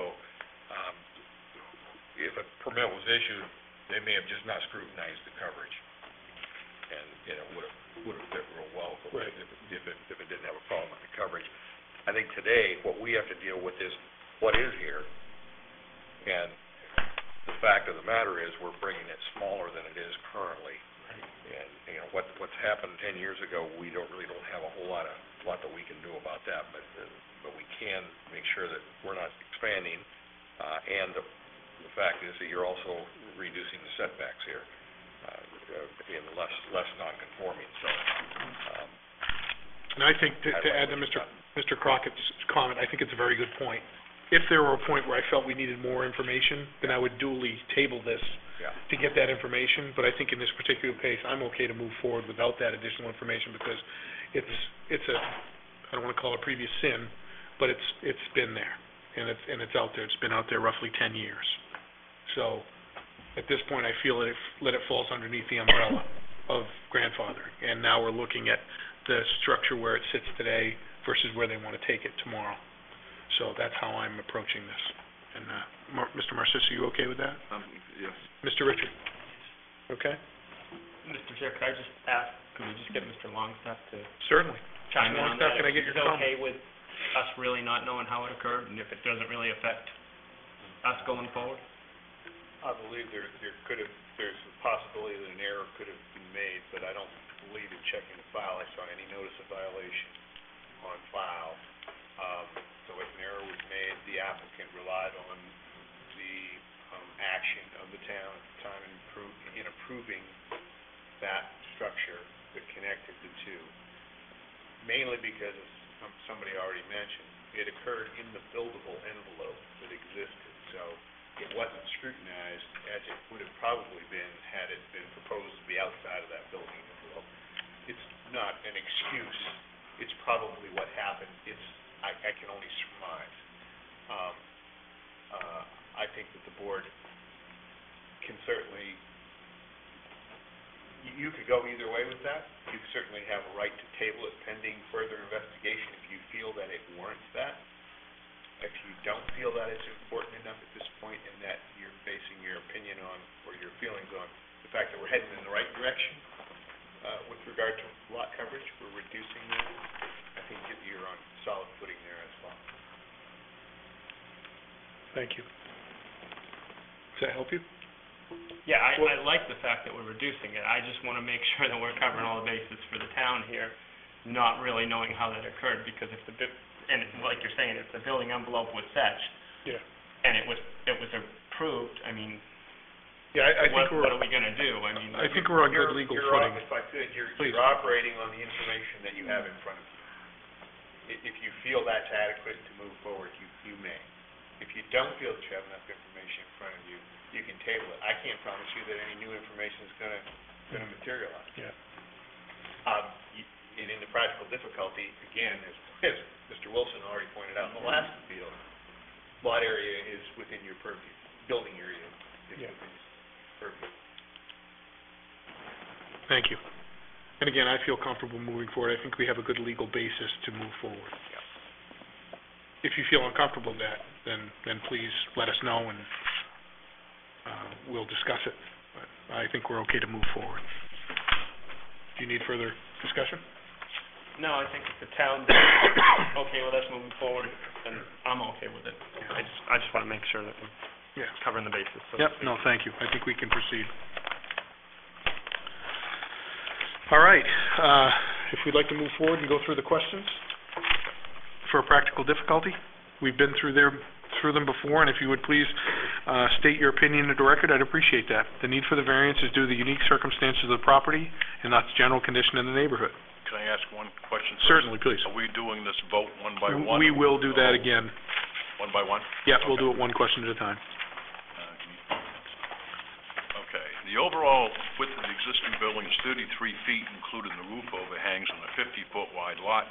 Combined with the structural deterioration of the main house and the inadequate foundation results in a need for a variance to either fix the existing conditions or remove the existing building and construct a new home. This proposal is the latter solution. If approved, it will result in the owner being able to remove an aging structure and replace it with a code-compliant building with increased yard setbacks on all four sides of the property. Mr. Stark, I'll start with you. Yeah, I'm okay with that. I think as we've already discussed, it certainly is a unique building shape, and I think this brings it more into conformance in a lot of different ways. So I think I'm good with it. I agree with Mr. Stark's comments. I would agree. Mr. Marchesa? I agree. I'm also in agreement, but I also want to add that, again, the circumstances around this is the building envelope, and we're seeing an issue with several areas in town where building envelopes are extremely small based on the existing ordinance. And I can tell you that in the future that there is a committee that's looking at some of these issues and some of these problem areas that we have. Higgins Beach and Pine Point are two good examples. So there is some review that's going on in the existing ordinance, and there may be changes that come within the next short future. So under this circumstance, we do have an issue here, and I don't think it's a problem created by you. It's a circumstance that's created by this ordinance. So. It'd be nice to see if something did come through in regards to those issues you just talked about to make a change. We should know more within. We should know more. It will make it easier on our board as well. We should know more within the next few months. I can tell you there are things behind the scenes going on now, and I don't have a lot of detail around it, but I know there are things in motion, so we should know more. Item 2, the granting of the variance will not produce an undesirable change in the character of the neighborhood and will not have an unreasonable detrimental effect on either the use or fair market value of the abutting properties. I agree with that. Oh, sorry, did I not vote? Yes. Oh, you did not vote. Sorry, folks, my bad. All those in favor of question 1? 5, yes. Question 2. Okay.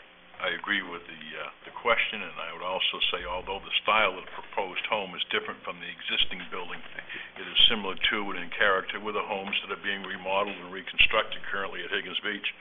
If this project is approved, the increase in side yard setbacks will be a positive improvement to the use and value of the abutting properties as well as to the applicants. Mr. Stark. I would certainly have to agree with that. I agree with that as well. I would agree. I agree with that. I'm in agreement as well. All those in favor in question 2? That's 5. Question 3, the practical difficulty is not a result of the action taken by the applicant or a prior owner. You gotta say it, go ahead. This paragraph, I don't even change it, I guess, from application to application. The practical difficulty result of the current zoning requirements that were placed on the property after the structure was originally built. I totally understand what a couple of our members were questioning there, but I think that because of this situation on this property, I would have to agree that there's really not the size of the lot and everything, and no, I think we're good. I agree as well.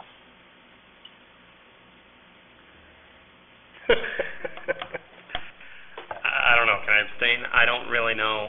No, I won't allow. Yeah, I don't think, that's a tough one for me to answer, not really having all the information. I know we can proceed without it, but really not having all the information, I really... Vote with what your gut tells you to do. I would say, addressing the concerns of the neighbors, I would say probably no on that. Okay. I would agree with it. You agree? That was him, but with the practical difficulties of Okay. zoning, and this is the one that I hope that the town is looking at, because this is the big stumbling block it seems to be. I'm sure it's one of the things that's going to be addressed in these ordinances. So, again, I agree that I think the applicant meets, but I do want to keep stressing that we are here to make a legal decision, and that I encourage all board members to question when they don't feel that it passes the smell test or the straight face test. I continue to ask you guys to put your feelings out there and your questions out there, because that's what makes us a viable, trustworthy board. If we say yes to everything, no one will believe us. So continue questioning. Don't be afraid to ask the questions. Keep doing what we're doing. I am in agreement. So all in favor on question 3. That's 4 in favor and 1 negative. No other feasible alternative is available to the applicant except for a variance. We are on, This is question 4. in order to construct any improvements to the existing buildings or to remove the existing structure and build a new home, a variance will be required. Due to the structural problems of the existing building, the only feasible alternative that is economically practical to the owner is to remove the existing building and to construct a new home as per this proposal, which will reduce the setbacks on the sides and the front and make it more compatible with the area. Yeah, I would certainly have to agree. It makes no sense, the age of these older buildings, to go in and try to patch them up. It would be almost impossible to bring them into compliance with current standards and get the insulation and everything else. I would have to agree with it. I agree with that as well. On this one, I do agree, because we're basically tearing it down and rebuilding it, and the only way to do that is a variance, because it's already outside of the footprint guidelines, so. I also agree that that's the feasible way to go. I agree as well, especially since it reduces on all sides. So it benefits us to do that. And I do applaud the fact that it is being reduced. Yes. So all those in favor on question 4? That's 5 in the positive. Question 5, the granting of the variance will result in bringing the applicant's property more nearly in conformance with the surrounding properties. Yeah, the granting of the variance request will result in bringing the applicant's property more nearly in conformance with the surrounding properties. This proposal will increase the building setback from the existing building on both side yards as well as the front yard. I totally agree, yeah. I agree as well. I would agree. The houses to the north and south, whether it be on two sides, are they, as close to the front as this Yes, house is? as a matter of fact, they are. Well, that's the compliance I was looking for. The house to the left side, Yes. they're 8 feet from the property line. And the From the house, front, from the front from line? the front property line. Okay. Yeah. And the house over here will be right in line with So it's, the new proposed so house. it's in conformity, and that's what I was looking for. I agree, the applicant has proven it. All those in favor with question 6, excuse me, 5. That's 5 in the positive. Question 6, the granting of the variance will not have an unreasonably adverse effect on the natural environment. No. Start with you, Mr. Marcissa. No, obviously. All right. No, I agree. I agree with that. I agree. I'm in agreement as well. All those in favor? 5 to the positive. And 7, the property is not located in whole or in part in the shoreline zone? No, it is not. Okay, so it doesn't apply. So, on an overall, do I have a motion, question, comments? I have a comment. Yes, sir. I'd like to applaud the neighbor for coming up. He brought something up that no one was aware of, the building inspector. And anybody that's watching this at home, if they do get letters or someone's doing something close to them, come to the meeting. Voice your opinion. Thank you. I think I would reiterate that one more step further, and if you see something that you may question, get to the town as soon as you can, because there may be certain time that goes by where that may end up being grandfathered and we have no recourse of action. So if you do see something that you have a question on, ask a question when it happens. Move to approve Appeal 2420 as presented. All right, second. All those in favor? That's 4 to the affirmative and 1 to the negative. Passes. Thank you Thank very you. much. Chairman, Yes, sir. in the name of consistency, just want to put on record, there were no letters or else or other comments. Thank you. Consistency, what's that? No, what he means is in doing your job the way you should be doing it. But he didn't want to come out and say that. But I can take it.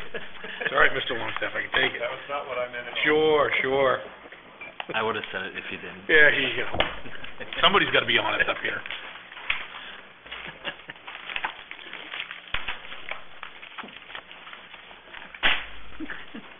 And the final appeal for the evening is appeal number 2421, David and Karen Fillinger. Did I get that correct? Yes. Of 10 Pearl Street. It's a variance appeal. They want splitting of one non-conforming lot into 2 non-conforming lots, which had been merged as a contiguous lot under the same ownership. And if you could state your name. My name's David Fillinger, my wife Okay. Karen, it's right here in front of me. And if you could explain your appeal to us. Yeah, we're trying to re-separate lots 69 and 70. I guess if you look at page 15 of the, what I attached, it's from the original Higgins Beach plan, and it shows essentially the lots, including lot 70, says, building moved to lot 19, so there was a house, separate house on that lot to begin with, I think is the issue. So we're really trying to go back to, I'm not sure where or when it became one lot, but that's, our goal is to try to go back down to get 2 separate lots that we can build on. Right now, the lot 69 has a current coverage of about 1,950 square feet. So essentially the additional lot that's empty has, 550 square feet left to use based on the other lot. And that's all, that wasn't added on. That's, you can see there's pictures that show the, pages 8, 9, and 10, I think, show pictures of the existing house and the house that was there next to it on page 9.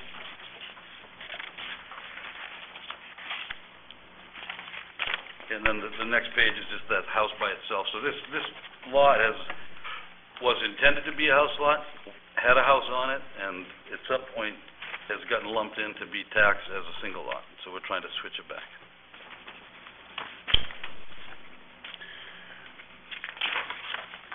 Now, you realize the difficulty in this appeal is that we can't take a non-conforming lot and make it a conforming lot. Move that back. A conforming lot and make it a non-conforming lot. Well, where's what's the... Thank you. Where's the conforming lot? Because the lot that I have now, there's, you know, the houses are, it's too close to the street, it's not conforming as it is, but there were two separate lots that were both by the town, set up by the town as conforming lots. That's how they were approved. Right. Right now, you have call it a double lot, Yes. that in the eyes of the town is considered a single lot. What you're asking us to do is to allow you to split it in two, to build another structure on that second part of that lot. We don't have the power to split that lot and say, yeah, you can make two non-conforming lots. No, I guess the question is that where is it determined that it was one lot? It was approved by the town as two lots. It shows as two lots.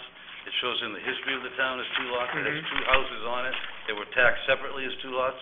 That somewhere along the line the town like grandfathered it out doesn't seem to be a reason. I'm not asking you to recreate a non-conforming lot. I'm asking you to... When did the second building come off? That I don't know when it came off, but it would have been before the zoning. It would have been years. Actually, the guy... And did that owner own both properties at that time? That I don't know. Actually, the house was moved over to Hode Street, so I don't think so. I think the building at the time was owned by two separate people. That lot was moved. It shows on the original plan that it was moved over. It's called the Nugget 2 now on the other side. And you have both lots now? I have both lots now. That's when it became a single lot. As soon as two side-by-side lots of non-conformance are owned by one property owner, as soon as you purchase that property, but that became why was it one lot. non-conforming? Like when lot 69 and lot 70 were both conforming Right, lots. the only way they became non-conforming is when the ordinance went in place. But there was already a lot at that point, I guess, is the question. So Correct. If it's... So it was quote-unquote kind of grandfathered until you took that building off the second lot. Then both of those lots become one. But again, under what criteria does that happen? That doesn't, I mean, again, going through the questions, I'm looking at a history that says there's two separate lots here. I show by the town's own, you know, their own registry of deeds, they've got it in as two separate lots. It's written in the ordinance. It's written in the town's ordinance. Thank you. Under section 2D67, with conformity, it says if two or more lots of record in continuous frontage, they're sharing frontage, any of which does not meet the requirement for lot width, and they don't, under the current code, and the areas established by this ordinance are in a single or common ownership, which now it is, at the effective date of adoption or amendment to this ordinance or any other time thereafter, such lots shall be considered to be a single lot for the purpose of the ordinance. So, once that building went off, it really is considered one lot, under the way the ordinance is written. Right.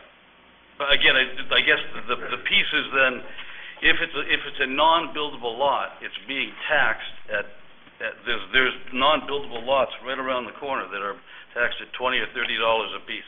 Yeah, but So if this is a non-buildable lot, then why is it being taxed as it's not. You have one contiguous lot now. Right, but because of, when it was set separately, lot 69, that structure is using 2,000 square feet of it. So now there's a new lot that's non-conforming, has no room left to add on it. So really the only way to make a reasonable return is to knock the whole thing down and build a new house, Well, that's a different... which I can't afford to do. That's a different question. You would have every right to do that, but we as a board don't have a right to split these into two lots and allow you to build two structures on it. We can't do that. Well, I guess that my understanding was in coming to talk to the guys at the town was that was an option, that if we go through the hardship case, that it can get re-split up. That's why we're here, I guess. There's no way. May I jump in? Yeah, please. We could allow you to build an accessory apartment attached to the other building, but the zone that this is currently in, and that zoning is, Mr. Chairman just spoke about a little bit ago, is probably going to change in the near future, but the current zoning requires 100 feet of frontage to be one lot. This is now a conforming lot, one conforming lot. So what he's saying, and what Mr. Lae'Sell's saying is that we cannot split one conforming lot and make two non-conforming lots out of that. That's one thing that we just can't do. Now, that may change, and it may get to a day where with new zoning, where it only requires a 50-foot frontage. But today, we're not allowed to split that up. And if we were allowed to, we would not be allowed to let you build a new home on a spare lot, on a lot that is not conforming. Because a building that's already there, we can allow you to make changes to that building, but we can't allow you to put a new building in a non-conforming lot. Because of the 50-foot frontage. Correct. Right. Again, the history is that, and it's really the only house on the street that's conforming, I guess is what we're saying. Literally the only house on the street. Only lot, yes. Yes. Yeah. So, I mean, that just doesn't seem like a reasonable, I mean, I've lived in the town for 15 years, but there's a reasonable part of, you have one conforming lot in the entire neighborhood, and it was two lots, and it had two houses on it, and at some point, it got switched over, and I don't know when it was owned by the same person. We bought it that way, but we bought it as, a house that had two lots. I don't know that we knew that it was never splittable, but. If that still had another house on it, we could allow you to make changes to that house. We could allow you to tear it down and rebuild it. But once that house is removed before a permit is issued, and obviously it's been way before, we're not allowed to let you build something back on that lot. We literally don't have the legal right to do that. Who does? No one. No one. It has to go to the planning board. If this were rezoned, and they are working on zoning, then it could happen. But because of the zoning, because it's only a 50-foot, it's a non-conforming at this time. Yep. I understand that, but this, Now, like I mentioned in the previous application, the ordinances are going under review. And you could go to the committee that's doing that and discuss how you believe you would like to see that ordinance come about. That is an option that you have. Yeah, well, it just seems like to grandfather it out doesn't seem like a reasonable place. I know the town did the zoning now, but again, there's 15 or 20 lots all right in a row that have, I mean, literally by the fact that they moved that house without knowing that it was going to create a problem, have eliminated the option. Right. But just tax-wise is that if the case is the town's looking at it that way, then it doesn't justify, if it's a single lot, then there's some way of like, how do you justify charging for, $5,000 for the yard that I can't use essentially? Well, I think what you could do is you could approach the town's tax department and say, look, this is one large lot. You're taxing it as if it's two different properties, and it's not.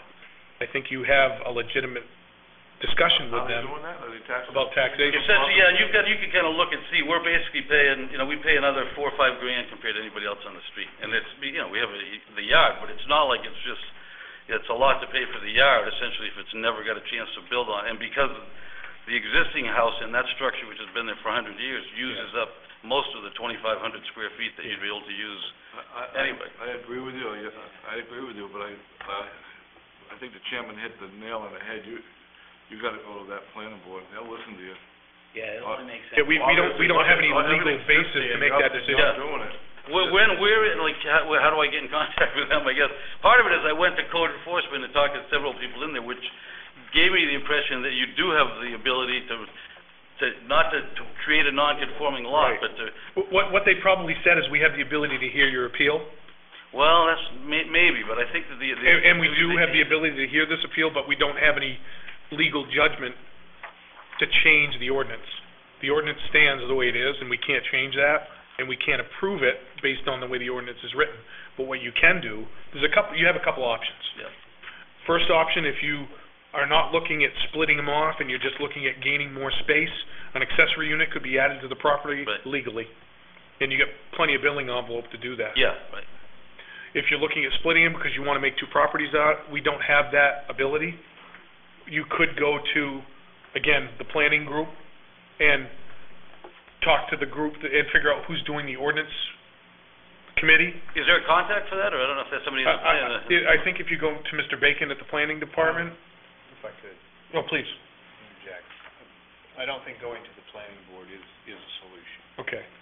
The ability to make a decision on this does rest with the board, but there has to be, the applicant has to demonstrate that there is undue hardship here, that there is no reasonable return on the property. That's what's impossible, in my opinion. Yeah. I have no vote, no say. Right. In my opinion, it is impossible to prove no reasonable return on this property. Right. That's why you can't, theoretically, cannot approve it. You can hear it, and you do have the right, if you are convinced that there is no reasonable return, and that they have demonstrated that, you could grant them that. It could be challenged in a court of law. I don't know what the precedent would be, but there is no relief to be gained by going to the planning board. So So the relief is really back here, I don't want you to go down a road No, I in a different understand. direction that's just going to waste your time. This is, But I hear you saying that the board does have the right to make a decision. they have a right to make a decision. You must demonstrate that there is no reasonable return on this property, but for they approve that lot split. Right. I challenge, again, I have no say, no vote. I challenge you to demonstrate that to their satisfaction. That's your When I challenge. was saying going to the planning department, it's not to try and get approval, it's to talk about the ordinance change that may be coming. Right. Yeah. If that ordinance change would allow a 50-foot frontage in this zone, then you would have the ability to split those properties and make two legal properties out of it. Right. And there will be public hearings, asking for public input on that as well. Correct.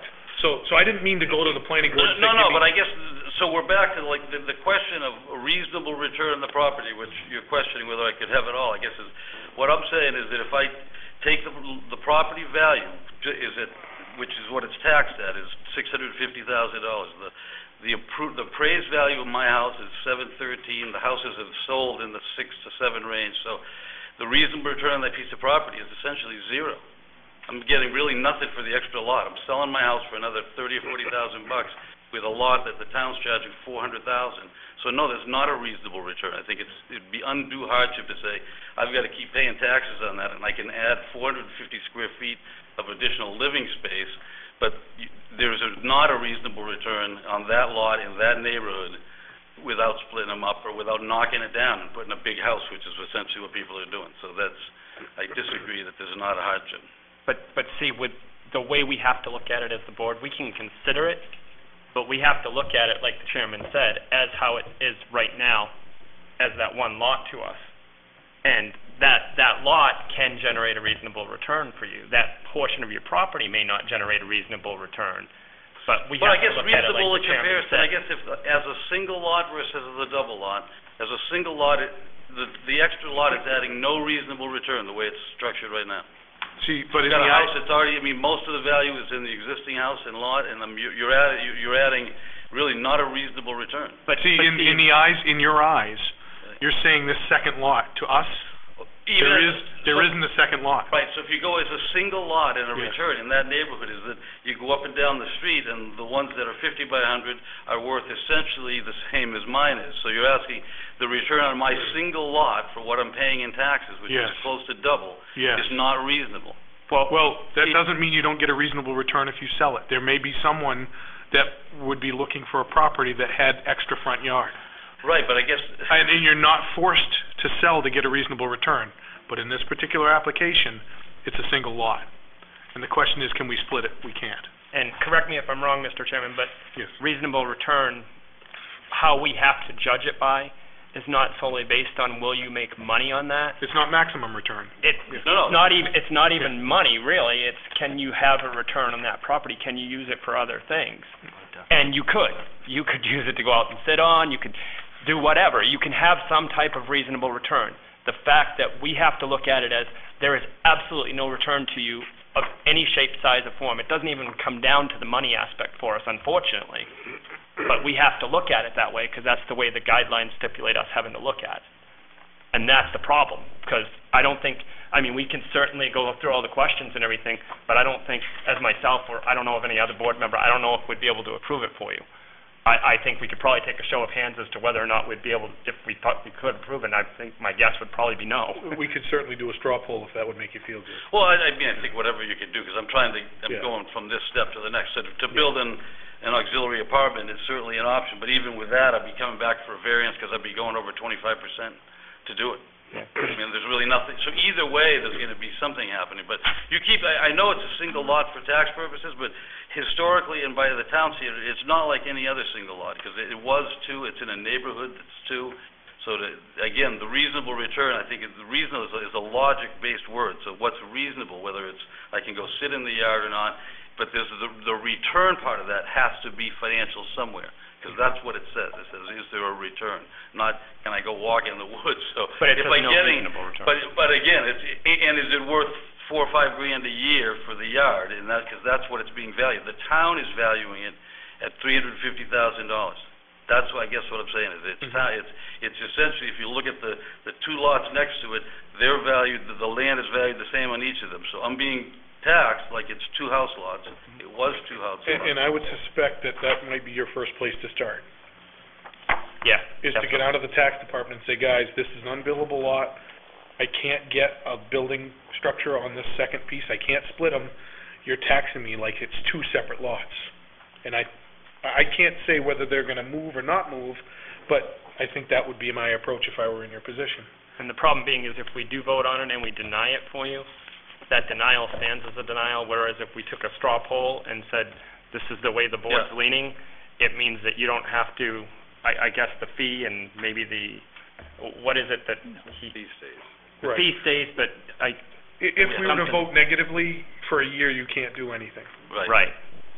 That's the stringent, if we do vote, we go through everything, we vote no, that's the drawback if you decide to come back and do Well, no, something. I guess the question is, you're telling me that how you're defining reasonable return, I guess, is, and I've gone through some stuff on here that I think is logical, but I can't, and again, the building inspector is telling me that you can vote on it, but you're telling me that you can't vote on it. There's a little confusion of, if you can look at it as two lots, then you can look at it as two lots, or you can't. I don't know which it is, because Brian's making it sound like you have the option. We can vote on it. They can vote on it. Right. They can vote on it. Okay. We may not be able to approve it, but we can vote on They it. may not be able to approve it, but Right. they can vote. But if they vote and they can't, if they can vote on it, then they can approve it. In the eyes of the town, it's a single lot.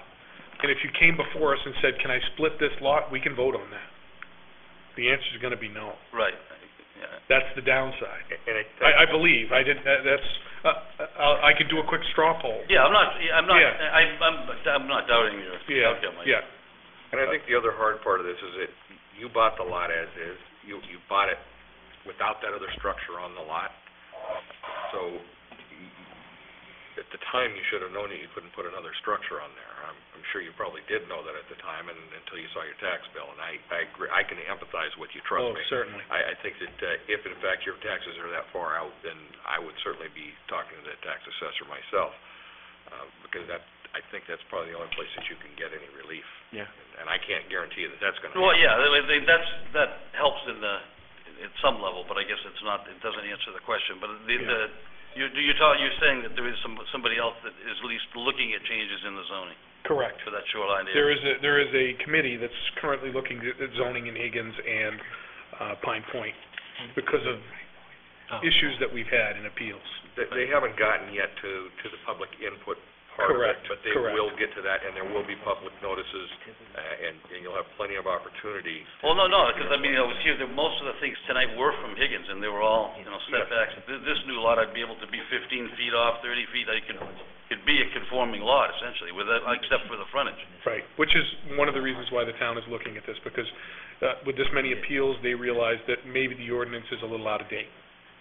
So they're going to be looking at those areas with the specific issues that come up in those areas. And who is the person you recommend me talking to? Dan Bacon, down in the planning department, is, I believe, one of the members of the committee, and he can certainly tell you when or what that plan looks like, and where it's going and timing. Again, I think it's months away, it's not weeks away, so I wouldn't expect any changes. But, if you put out there a 6 or 8 month window for an ordinance change, I think that's reasonable. And remember, because of all the public hearings and... Once the planning department comes up with their proposals, then it still has to go to town council before anything is approved. Correct. But they will ask for public input on it, and they may or may not have a mailing list, so if you talk with them, maybe you can it's talk really, mailing we're list just for trying it. to figure out how to stay there, basically. The taxes have tripled since we bought it, so. And again, I think it would be worth going down to the taxing group, and what you would want to tell them is in section, you might want to write this down, section II, D, 6-7 in the ordinance, Yeah. it talks about how your lot became one single lot. And in the eyes of the tax group, I think it should be taxed as a single lot, but that's my opinion, Right. not the taxation department or the town. Can't cut my taxes for me? But I would recommend that to you. Okay. The other drawback to us, I mean, we can certainly look at it, but I guess I would challenge the chair to do a straw poll, just for the simple reason, like I said, if we do vote no, we can hear it, we can vote on it. I think some of us are in agreement it's probably going to be a no. Yeah, that's... But I don't want, if something does change within the next year, if we vote no on that, that handcuffs you for the next year too. And why don't we do that, just so you can see, Tabling and it. there's nothing official about this straw vote. No, I'm So- assuming that the straw polls, you guys are basically saying it's going to be hard to vote yes. I think it is. Yes. Mr. Marcissa, what would you be, in our legal right to split from this single lot into two, so you could construct two non-conforming? Say our legal right is that we can't do it, we can't do it. Right? You just said that, right? Pretty much. Well, no. Is that true or no? Well, again, it's personal opinion based on what I see in the ordinance. And again, I'm not a lawyer, and we act as a legal group for the town in making our decisions. So, I believe that is the truth. I believe it to be the truth. I believe he has a good leg to stand on, looking at everything's 50 by 100. Everything down there is 50 by 100, and the fact that somebody moved the building off there and now there is only $3,000, they're only charging us $3,000 more for that, not half. But I'm gonna side with the council, with the board here, that I'm gonna put this on God's shoulder. Yeah, okay. But I think you have a good chance to get this changed by somebody. I mean, it's just... Yeah, I was hoping it was going to be you. Literally, if I can legally do it, I would be... Well, again, I'm hearing there's a question of legality, and then I'm hearing that it's whether or not there's an answer in the reasonable return question. Those are two different, you're saying two different things, so it's not clear. If it's illegal to do, then there's really no reason to be here. If the question can be answered, then the question can be answered. And I'll answer both for you. Sure. I think from a legal standpoint, we don't have a legal right to split a single lot into two non-conforming lots. So I don't think we have the legal right to do that. And from a reasonable return standpoint, I would be voting no, because the way the law is, or the way the ruling is written, it's not to maximize profitability. Right, I understand that. It's not to shelter from tax, because if yours pays a little more tax than the guy next to you because it's a larger lot, it doesn't talk in those terms. It's truly about, do you get a reasonable return on investment? And if you sold the property today as a double lot, I think you would find that there would still be a reasonable return. It doesn't mean maximum return. Everybody would want to maximize their return, and I know it looks like there's a second buildable lot, but in the eyes of the town, I don't think there is, and I don't think there's a reasonable return. No, I guess the question is that the history hasn't shown that the sale prices of the single lots, the double lot, at least from my appraised values, are not $200,000 more. They're $10,000, $20,000. The lot next door sold for $680. Right. Mine's appraised at $713. Right. So that 50 by 100 to get a reasonable return is $33,000, which does not seem reasonable. I know. And so again, it's how you're defining reasonable. You think, could somebody buy it so that it would be more than I paid for it?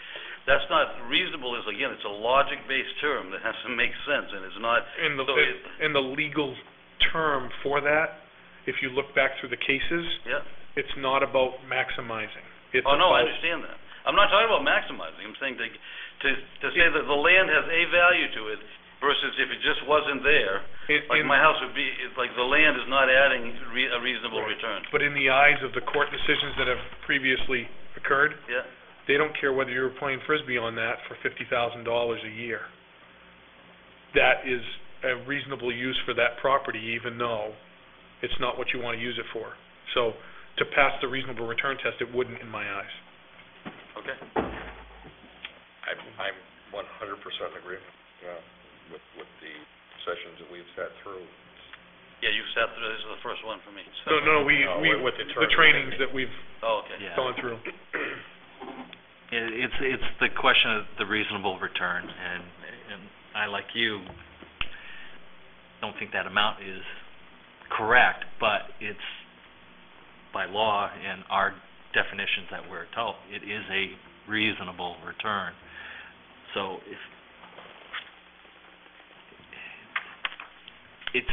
I can't prove otherwise. I mean, I don't think the amount is correct, I should say.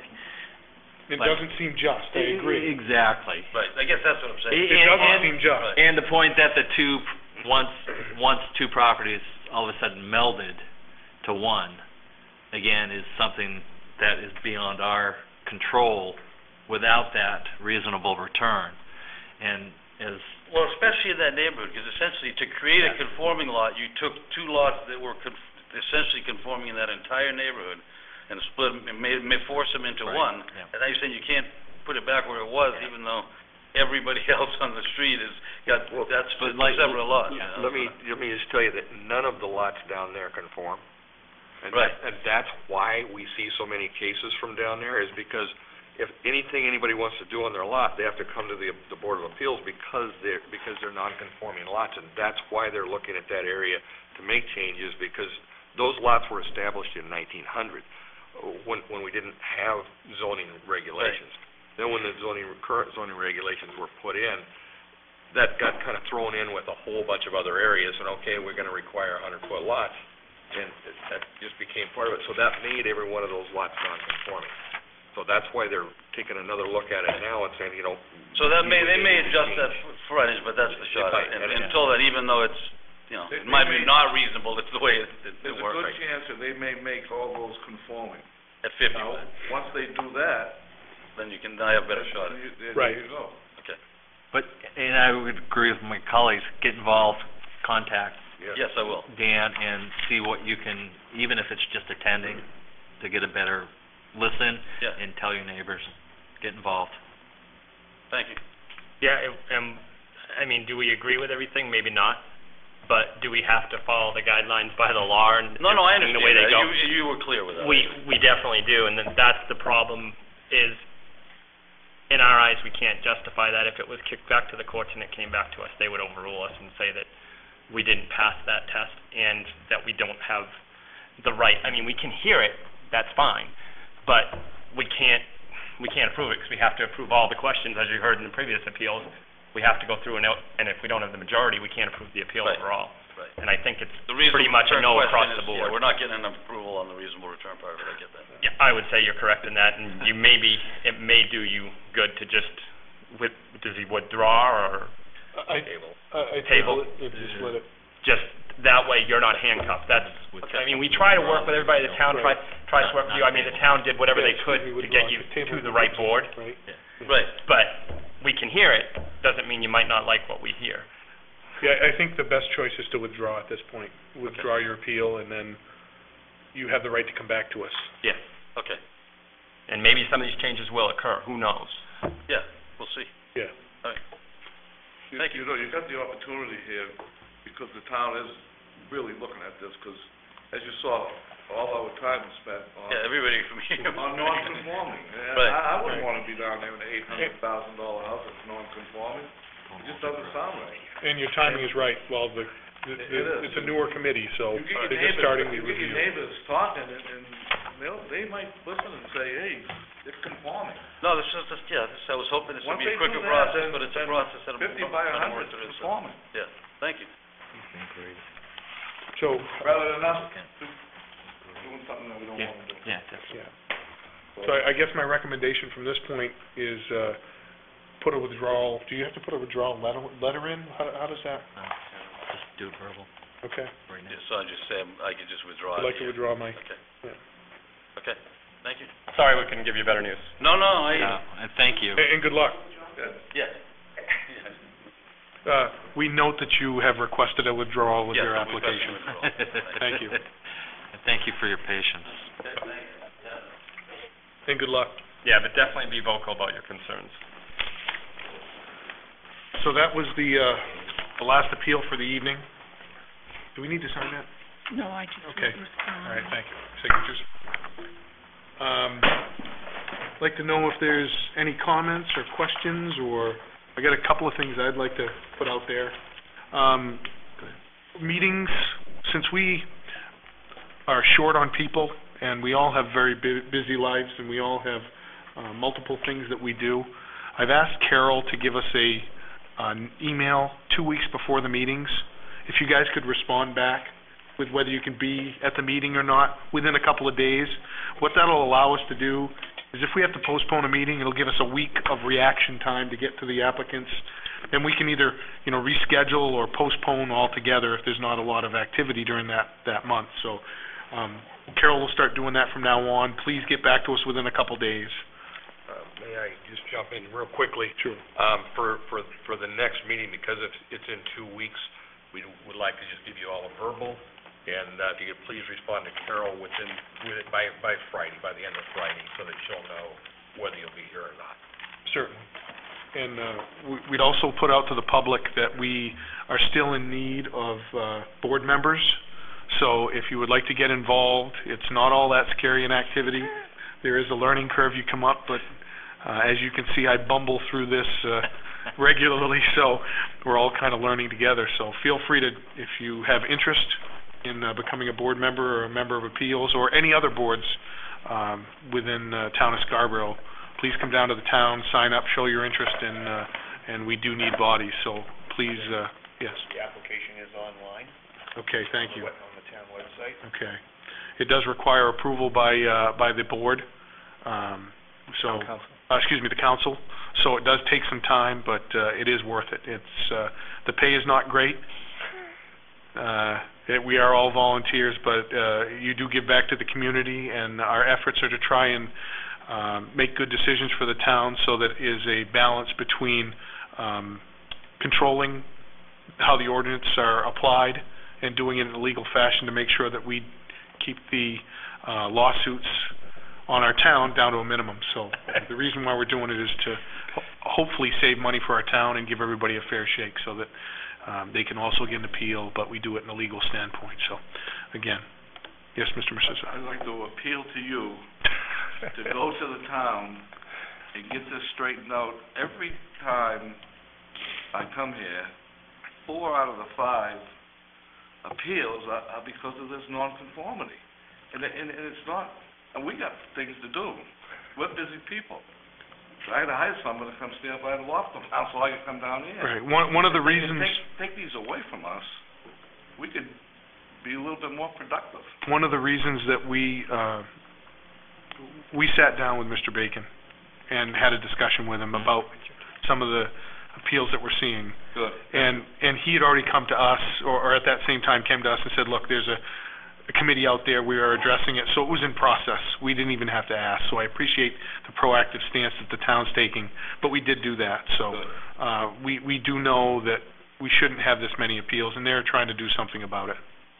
So one of the things that we learned at our training that we went to about a month ago was that if you have this many appeals coming, it may be a good sign that there may be ordinance issues. And I think the planning department's doing the best they can within the guidelines that they've got, and I think it'll take a slight modification, but they're working on it. So. I would think a lot of this that we're approving the building inspector could say, you're right, that looks good with the approval of the town council, and they don't have to go to the zoning board.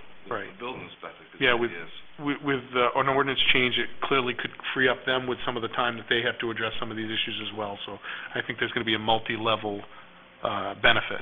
So, yeah. Mr. Chair, something that came up tonight, and I'd really like to express it to the people, is if you see something that you question that's being built on your property or next to your property rather, or an addition or joining things together, don't wait maybe 5 or 10 years to ask the questions. Ask the questions right away so that we've got some background and the planning department and the zoning department have some background. They can go out and inspect and say, okay, this is legitimate, or we need to address this, and this is something that needs to come back before the zoning board for approval, so that we know, because it's for staff and ourselves. We can't go out and police this stuff. If you're in your neighborhood, you can help us greatly understand what's going on.